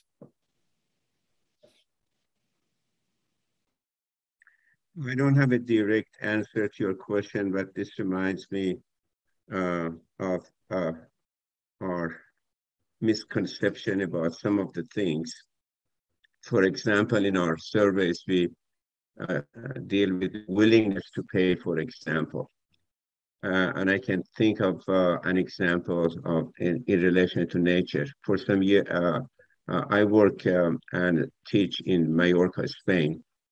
It was the first island that came up with, I think they called it ecotech. eco tax, sorry, that each person pays one extra euro or dollar to the hotel, and the hotels would collect that $1 and use it for nature. And of course, most majority of people were more than willing to pay $1 per night. But since I was there, I noticed that they pay that money, but when they go to the beach, they do exactly the opposite. They throw away the bottles into the sea, they throw the garbage everywhere. So willingness to pay and willingness to act are two different things. And unfortunately, in research, we get confused with that. So if the guest is willing to use the same towel, the same linen, the same whatever, it means the rest of the 24 hours is going to be the same thing. And of course, if you talk to the tourists, they say, hey, wait, this is my vacation. At home, I recycle in 5 different ways, but this is my vacation. At home, I take shower every other day, but this is my vacation. I take 3 showers a day because I want to take once before I go to the beach, and I want to take one during the beach. And when I come home for dinner, I want to take a shower again. So what do we do with this contradiction of willingness to pay and unwillingness to act? Well, don't we leave the moral cloak at home when we go on vacation, right? We, I think it was Zahid that talked about, maybe I'm wrong, the shadow of the future, right? And the shadow, and that's Axelrod's research. The shadow of the future means that if you behave that way at home, you're going to see somebody day in and day out. If you behave that way, they're going to call you on that. But in tourism, there's no shadow of the future. Because of these one-off situations. So you can cheat and behave in depreciative ways, not only because you're put on a higher moral platform, but because you're on vacation and you want value for money, don't you? You've paid for the opportunity to take 3 showers in a day, and nobody should get in the way of your enjoyment or your pleasure. But I do think this element of social cost becomes important here, is that, as we mature as a field and as travelers collectively, that these sorts of behaviors, depreciative behaviors, are no longer going to be acceptable. So, and I don't think it's an immediate fix. I think I wrote down here somewhere that this is, if we want to be transformative, I'll go back to Meadows' research on leverage points. What are these little leverage points? They're small little changes in the system that have massive implications for the tourism industry. Now, for the most part, we're pushing, but we're pushing in the wrong way. And so Meadows would say, what are those leverage points that we can now use to push us in the right direction if we go in that direction? The trick is finding what those leverage points are in order to have that sort of transformation.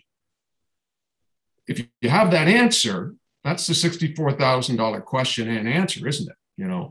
That to find out what those leverage points are. I can write all I want about sustainability ethics. I don't know how many people are going to take that up, though, whether it's going to be tourists or whether it's going to be the industry, because that gets in the way of the bottom line. I've often said with business programs, we have a wonderful business program at Brock University. But I'll go after John Ralston Saul, who's our top philosopher in Canada, says a business program shouldn't be at universities because they have one way of looking at the world. That's making profit for shareholders. University is about universal thought, right? About entertaining different models and perspectives and theories, right? How is it that if we're enmeshed in that type of a system, that business model, that we can pull ourselves out? And yes, we have business ethics classes, or maybe one business ethics class, but how frequently do we follow that through? We talk about the rhetoric of sustainable and responsible tourism, but how does that translate into practice, right? And that's the real trick here as we look at intentionality, right? Pro-environmental intentions and pro-environmental behaviors. You're absolutely right. We have the intention of doing everything that's positive for the environment, but when the rubber hits the road, it really does boil down to our self-interest again. And this is what reciprocal altruism teaches us, is that sometimes it's not about the altruism, it's just about the self-interest. Very well said, David. Thank you. And you used the word we. We should do this, or we should be thinking altruism, etc. But you have to now dissect we. Who is we exactly? We the tourist, we the government, we the host. And we in tourism is such a risky terminology to use. It involves a lot of people, a lot of decisions. You see, we haven't talked about government at all, but doesn't government have a voice here? When we are talking about hunting, Zahid, isn't government somehow there that you can hunt or not, you can touch or not, etc.? So this we, in the case of tourism, all these voices have to come together in order to talk about the harmony that we are talking about. And again, as I say, culture cannot talk. That's one medium, and nature cannot talk. So somebody has to talk about on behalf of culture, on behalf of the nature.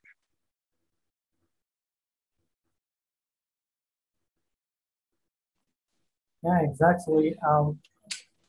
Anybody continue on with that line of thinking? Yeah. You know, Jafar got quite right. When we are, talking about we, it means that all stakeholders that are involved in tourism, either local communities or tourists or local government or any other people. The things that both sides are considering is a shared benefit. Those people who are willing to pay $1 as a night tax in Spain, but from the other side, they are doing some misbehavior when they are on the beach, they are doing other tourist activities. So it's a kind of, mentality challenges. I could call it mentality challenges because I'm paying, as David said, I'm paying a lot of money to go for a vacation, to spend my leisure time with my family, and I want to get the maximum benefits from this vacation. And from the other side, the host community, they really want to get extra or more profit from tourism activities. So if they want to create a balance between them, both sides should be nice to each other. For example, they could, for example, provide for those guests that they are doing different activities on the beach, let's say some whole discount, or for example some incentives in order to conserve the environment. Perhaps that would work for the future. But when I have been charged quite high without any reason, and then the guests usually they want to compensate the extra charges that they have been actually imposed on. But it's really a responsibility of both sides. We cannot blame each side, like for example, host community or tourists. It should be based on the shared benefits of the altruistic, behavior indicates.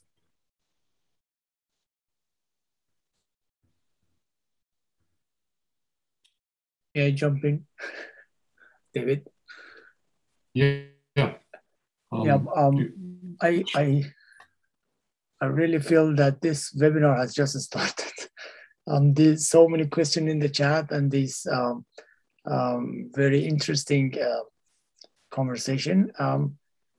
If I go back to the education, and I may comment on it. I spent half of my life in Iran and the second half in Japan.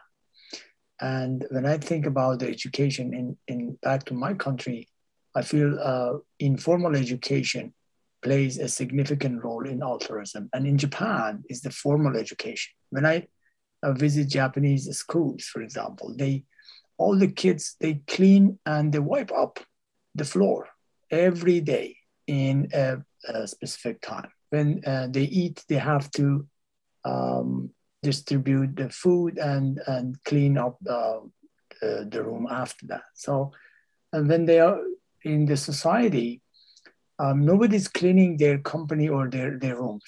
This is them that they have to do the job. Even I was kind of surprised to see that some company workers are cleaning outside every morning before they start working. They come earlier to work and do that. So I saw a good question in the chat that asking that how you compare different groups or social groups, who is more into reciprocal altruism. Do we have any classification? Say if, for example, people who are living on mountains, they are better in this term than people who are living in the beach, or those who are in the urban maybe don't really think about altruism than those are in the rural areas. So we need to think that, again, as I mentioned in the beginning, that how we make altruism more beneficial or win-win situation for those who give and receive. Yes. Well, let me have a quick shot at that. I think, you know, culture is very important. It's absolutely essential, but I think even deeper than that, we're all human beings, and we have altruism in us. You know, you know, evolution has ensured that. So whether you live on a beach, or whether you live on a mountain, or whether you live anywhere else in a city, just my internet connection is a bit unstable here, but it matters not to me, because you know, humanity has to embrace this, as you say, responsibility and sustainability. So I don't think we can pass it off anymore in terms of where we live or our station in life. This is a global responsibility that we have. And I also add that, you know, if we want, you know, to get to Jafar's point about who's going to take up the charge here, well, we oftentimes look to, you know, major international organizations for help. We have the UNWTO, don't we? And they talk about responsible tourism and sustainable tourism, but I don't think they talk about it in the way that we've been talking about it today.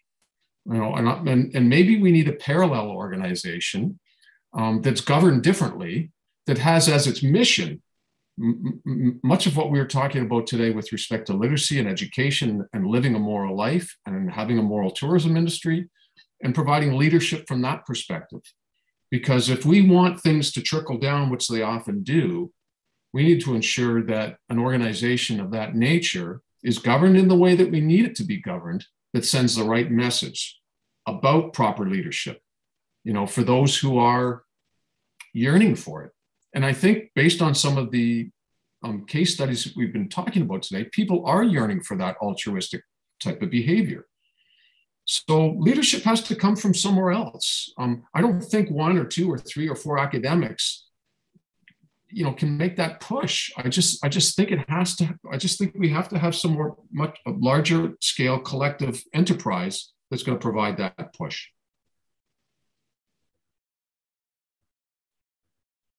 Well, you brought in the UNWTO, which is a good point, and UNWTO is dealing with sustainability, altruism, etc., all of those good things.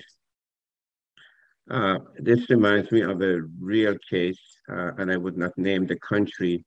I was at the UNWTO headquarters in Madrid, and I was meeting with, I was waiting to meet with Secretary General. The guest who was with Secretary General were some ministers of tourism. They walked out, and then I went into the meeting. And the Secretary General, not the present Secretary General, you know, in the past I'm talking about, I'm going to stay anonymous, told me, Professor, I had these people here who are saying that I want to feed my people. I need more tourists. Tell us, what should we tell these people? And there are many countries who look at tourism exactly in that fashion, as a source of income, not conservation, not altruism, etc. So it's a reality versus what we put in our papers, willingness to willingness to protect the nature. If I'm the government, willingness to protect the nature and animal kingdom that we have, or willingness to feed my people. That becomes an issue for some of the countries.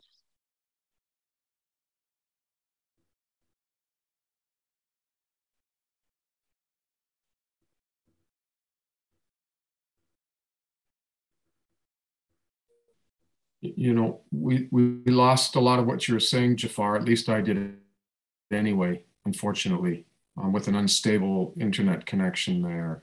So if you could give us just a synopsis of what you said, that would be great. If things have returned to normal here. I mentioned that you named Can you hear me? UNWTO. Can you hear me now? Can you hear me?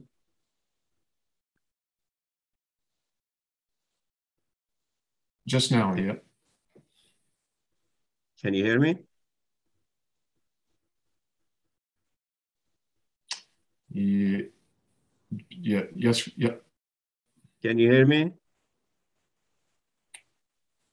Intermittently. So move on to something else. Okay. Anybody else want to respond to what Jafar has mentioned?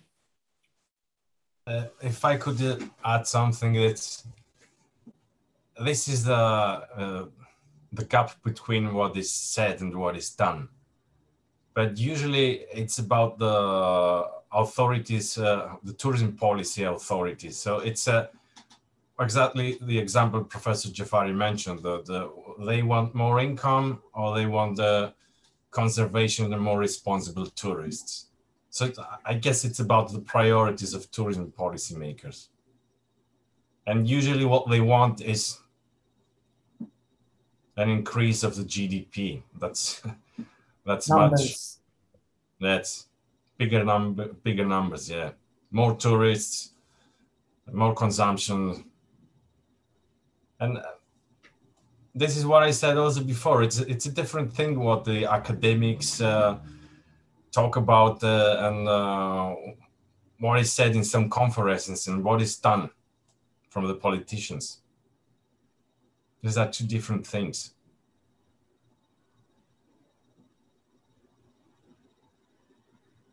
Do you have my voice now? Yes, yes. Okay. Yes, it depends on what we say and what we act. And governments have, it seems they have different mission. They may talk diplomatic language, but their mission is different. And that is what we have to recognize.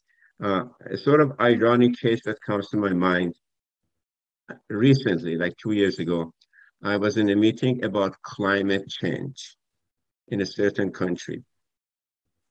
And at the end, the vice minister of that country said, for me, the table of arrivals is the most important thing. And I want next year to read that we had 1 more million tourists. And the year after that, I want 1 more tourist. And that was the government talking. So who was talking on behalf of nature, or the nature that cannot talk? So I'm not talking against the government, but I'm trying to say that they have different goals maybe than we academicians do.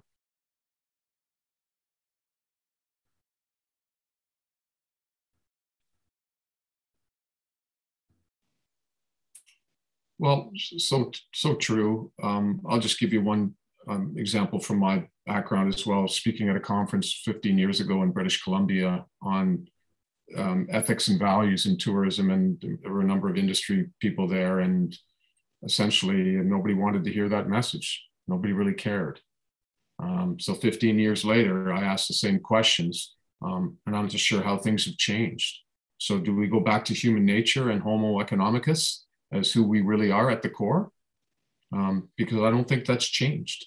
And so, yeah, I think leadership and education are absolutely essential. And I still think that, time is an important factor here, and just continually chipping away at some of these positive messages that we continue to share. But again, we'll go back to the fact that it's got to be we, right? And not just, from the academics having our own goals that are not really shared. The tourism knowledge translation framework that I worked on 1 or 2 years ago, that's very close to some of the things that you've been doing in the past. I still hold that that's very important, is getting new knowledge into the hands of practitioners and policymakers as soon as we possibly can, so that they can make informed decisions and agitate against that homo economicus, for the betterment of their communities, not just themselves, but their communities, and that includes nature, which, as you know, is very important to me.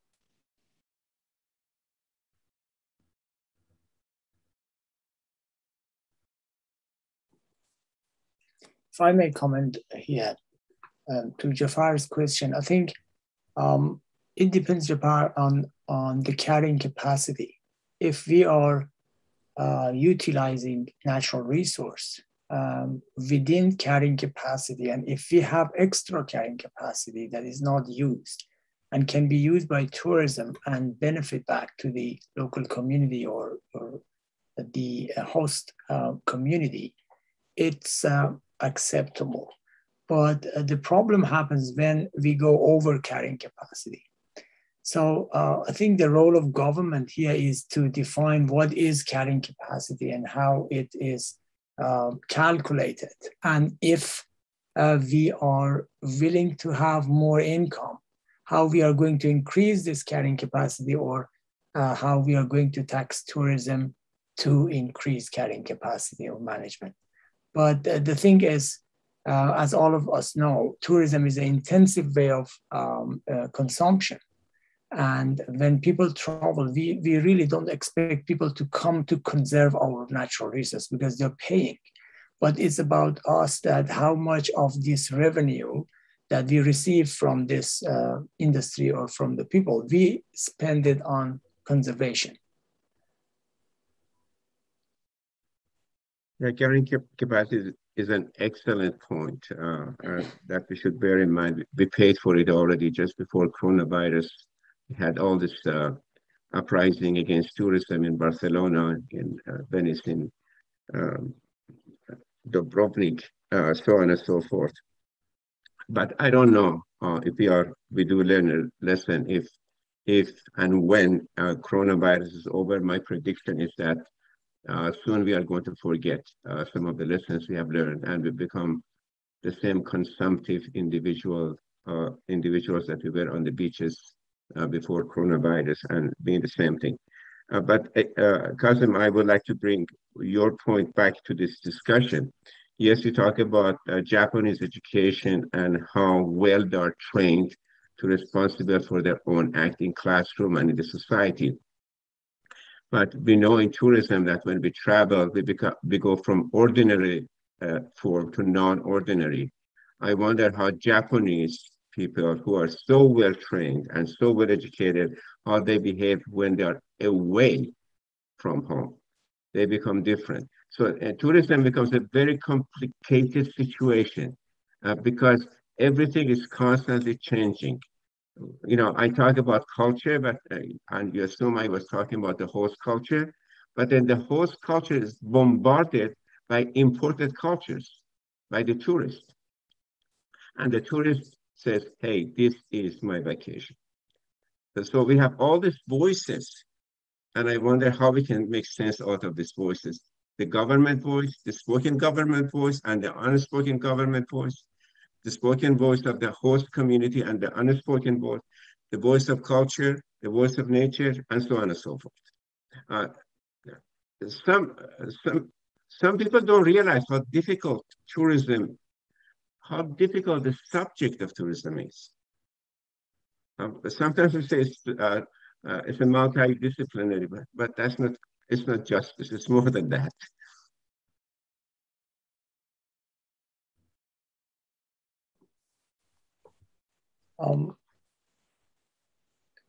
In Japan, Jafar, maybe I I'm not sure if I talked about this in another webinar or not, but we have a number of people in rural that they operate kind of farmers inn or farmers guest house, and when they sell their production, they put somehow a condition, and their message for the guest is, this guest house is our house, is a farmer's house, which means that they are selling their lifestyle, they are selling their culture. So it's the part of the price for people who come and visit them to behave like them, to cook and clean and make their own bed, and to experience the rural lifestyle, and they have to pay for it. They are not allowed to demand the services of a hotel or a kind of usual business hotel accommodation.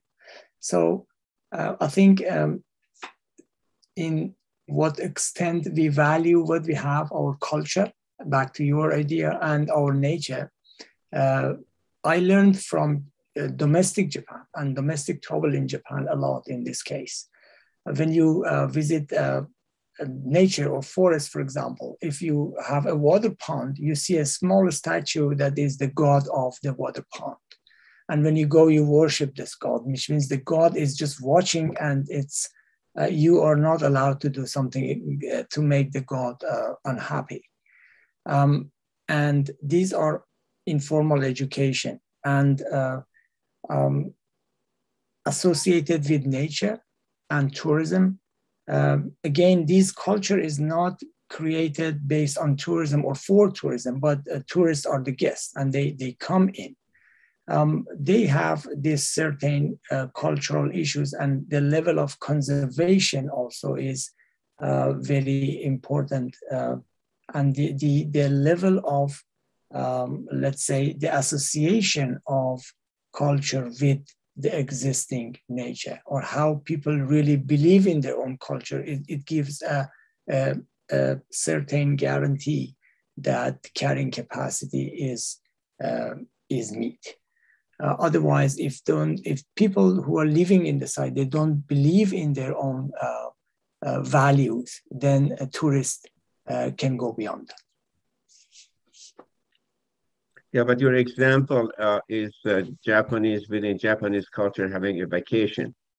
So Japanese tourists who go on vacation in Japan are under the watchful eyes of Japanese culture and Japanese people. So they behave somehow more Japanese at home. But I wonder, and we are not really talking about Japanese, we are talking about tourists who at home they're in one way, and away from home are in a different way. What I'm saying is that we use the word value. The tourists may not take their homegrown values with them when they travel. So this is the job of empowerment. We have to educate and empower communities to ensure or to, let's say, enforce their values. I give you an example. In Italy, I was in Rome, and with a group of people I don't want to name, that they were just throwing out garbage everywhere and as just mixed. But the same group, when we went to a small village in north of Rome, about 60 kilometers away, they were behaving different because there were different garbage cans that they have to separate their garbage. So within maybe less than an hour trip and travel, these people, they changed their behavior because the village environment was asking for that. So I believe it depends on the destination and the spirit of destination. If you are a guest, you have to obey the host. And in what extent the host has also created this let's say, anthropological or psychological environment that the guest have to or must obey this environment is important. But yeah, as you mentioned, tourism mixes everything, and it's bombarding the local culture and behavior. So the key, I think, is back to bring or strengthen the identity of the destination.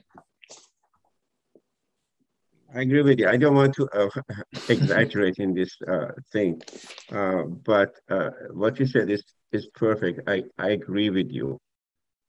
But at the same time, think about hotel schools and tourism schools. What do we teach the students? We teach them that the tourists or the customers are always right. We teach them that you dance to the music of the tourist, not the host, not the values.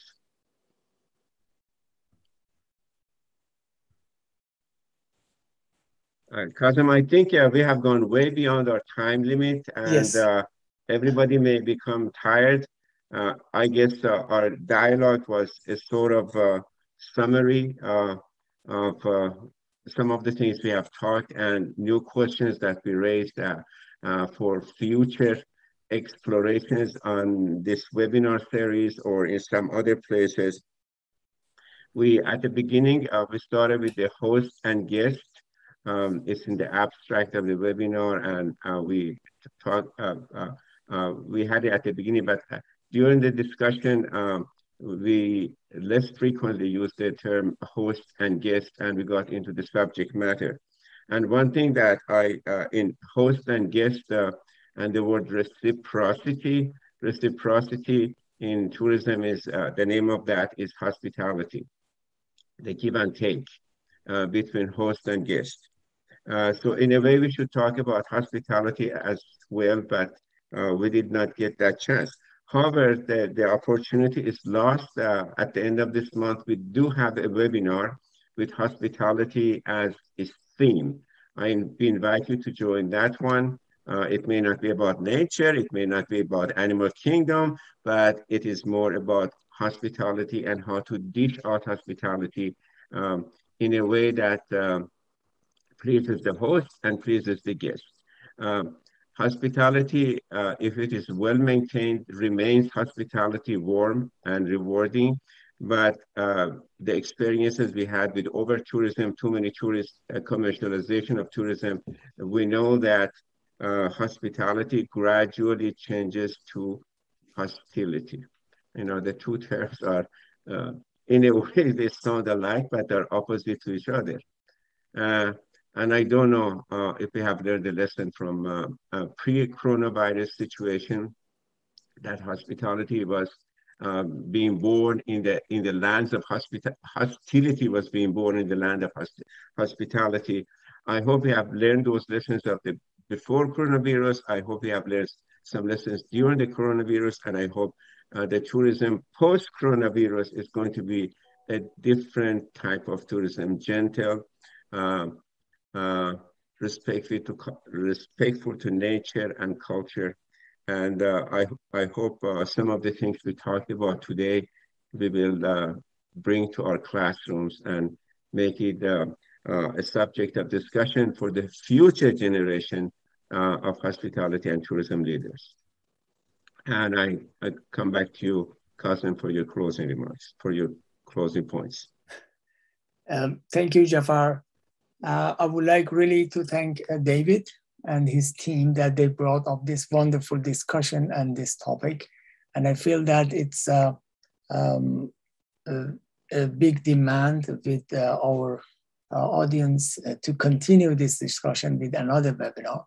And we want to invite you to continue this. And our audience, I would like to invite you to comment on our YouTube channel and the event page in LinkedIn, and continue this good discussion. Thanks all. We are almost 1 hour beyond our original time, and I see many of our audience are still there and listening to us. I would like to thank all of you again, and hope to see you in the future SCoT webinars. And I also thank David, our good friend David, and the team for the panelists for the contribution you made to this dialogue. And of course, thanking those who stayed with us all the way from the beginning to the end. Thank you. And please join us again in the future webinars. Thank you so much.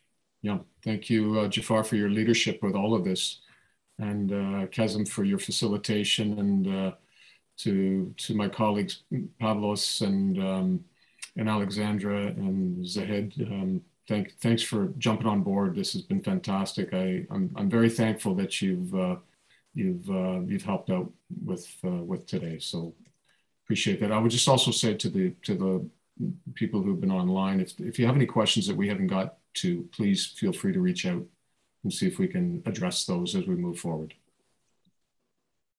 Thank you all. Thank you so much. Thank you very much. Thank you. Bye-bye.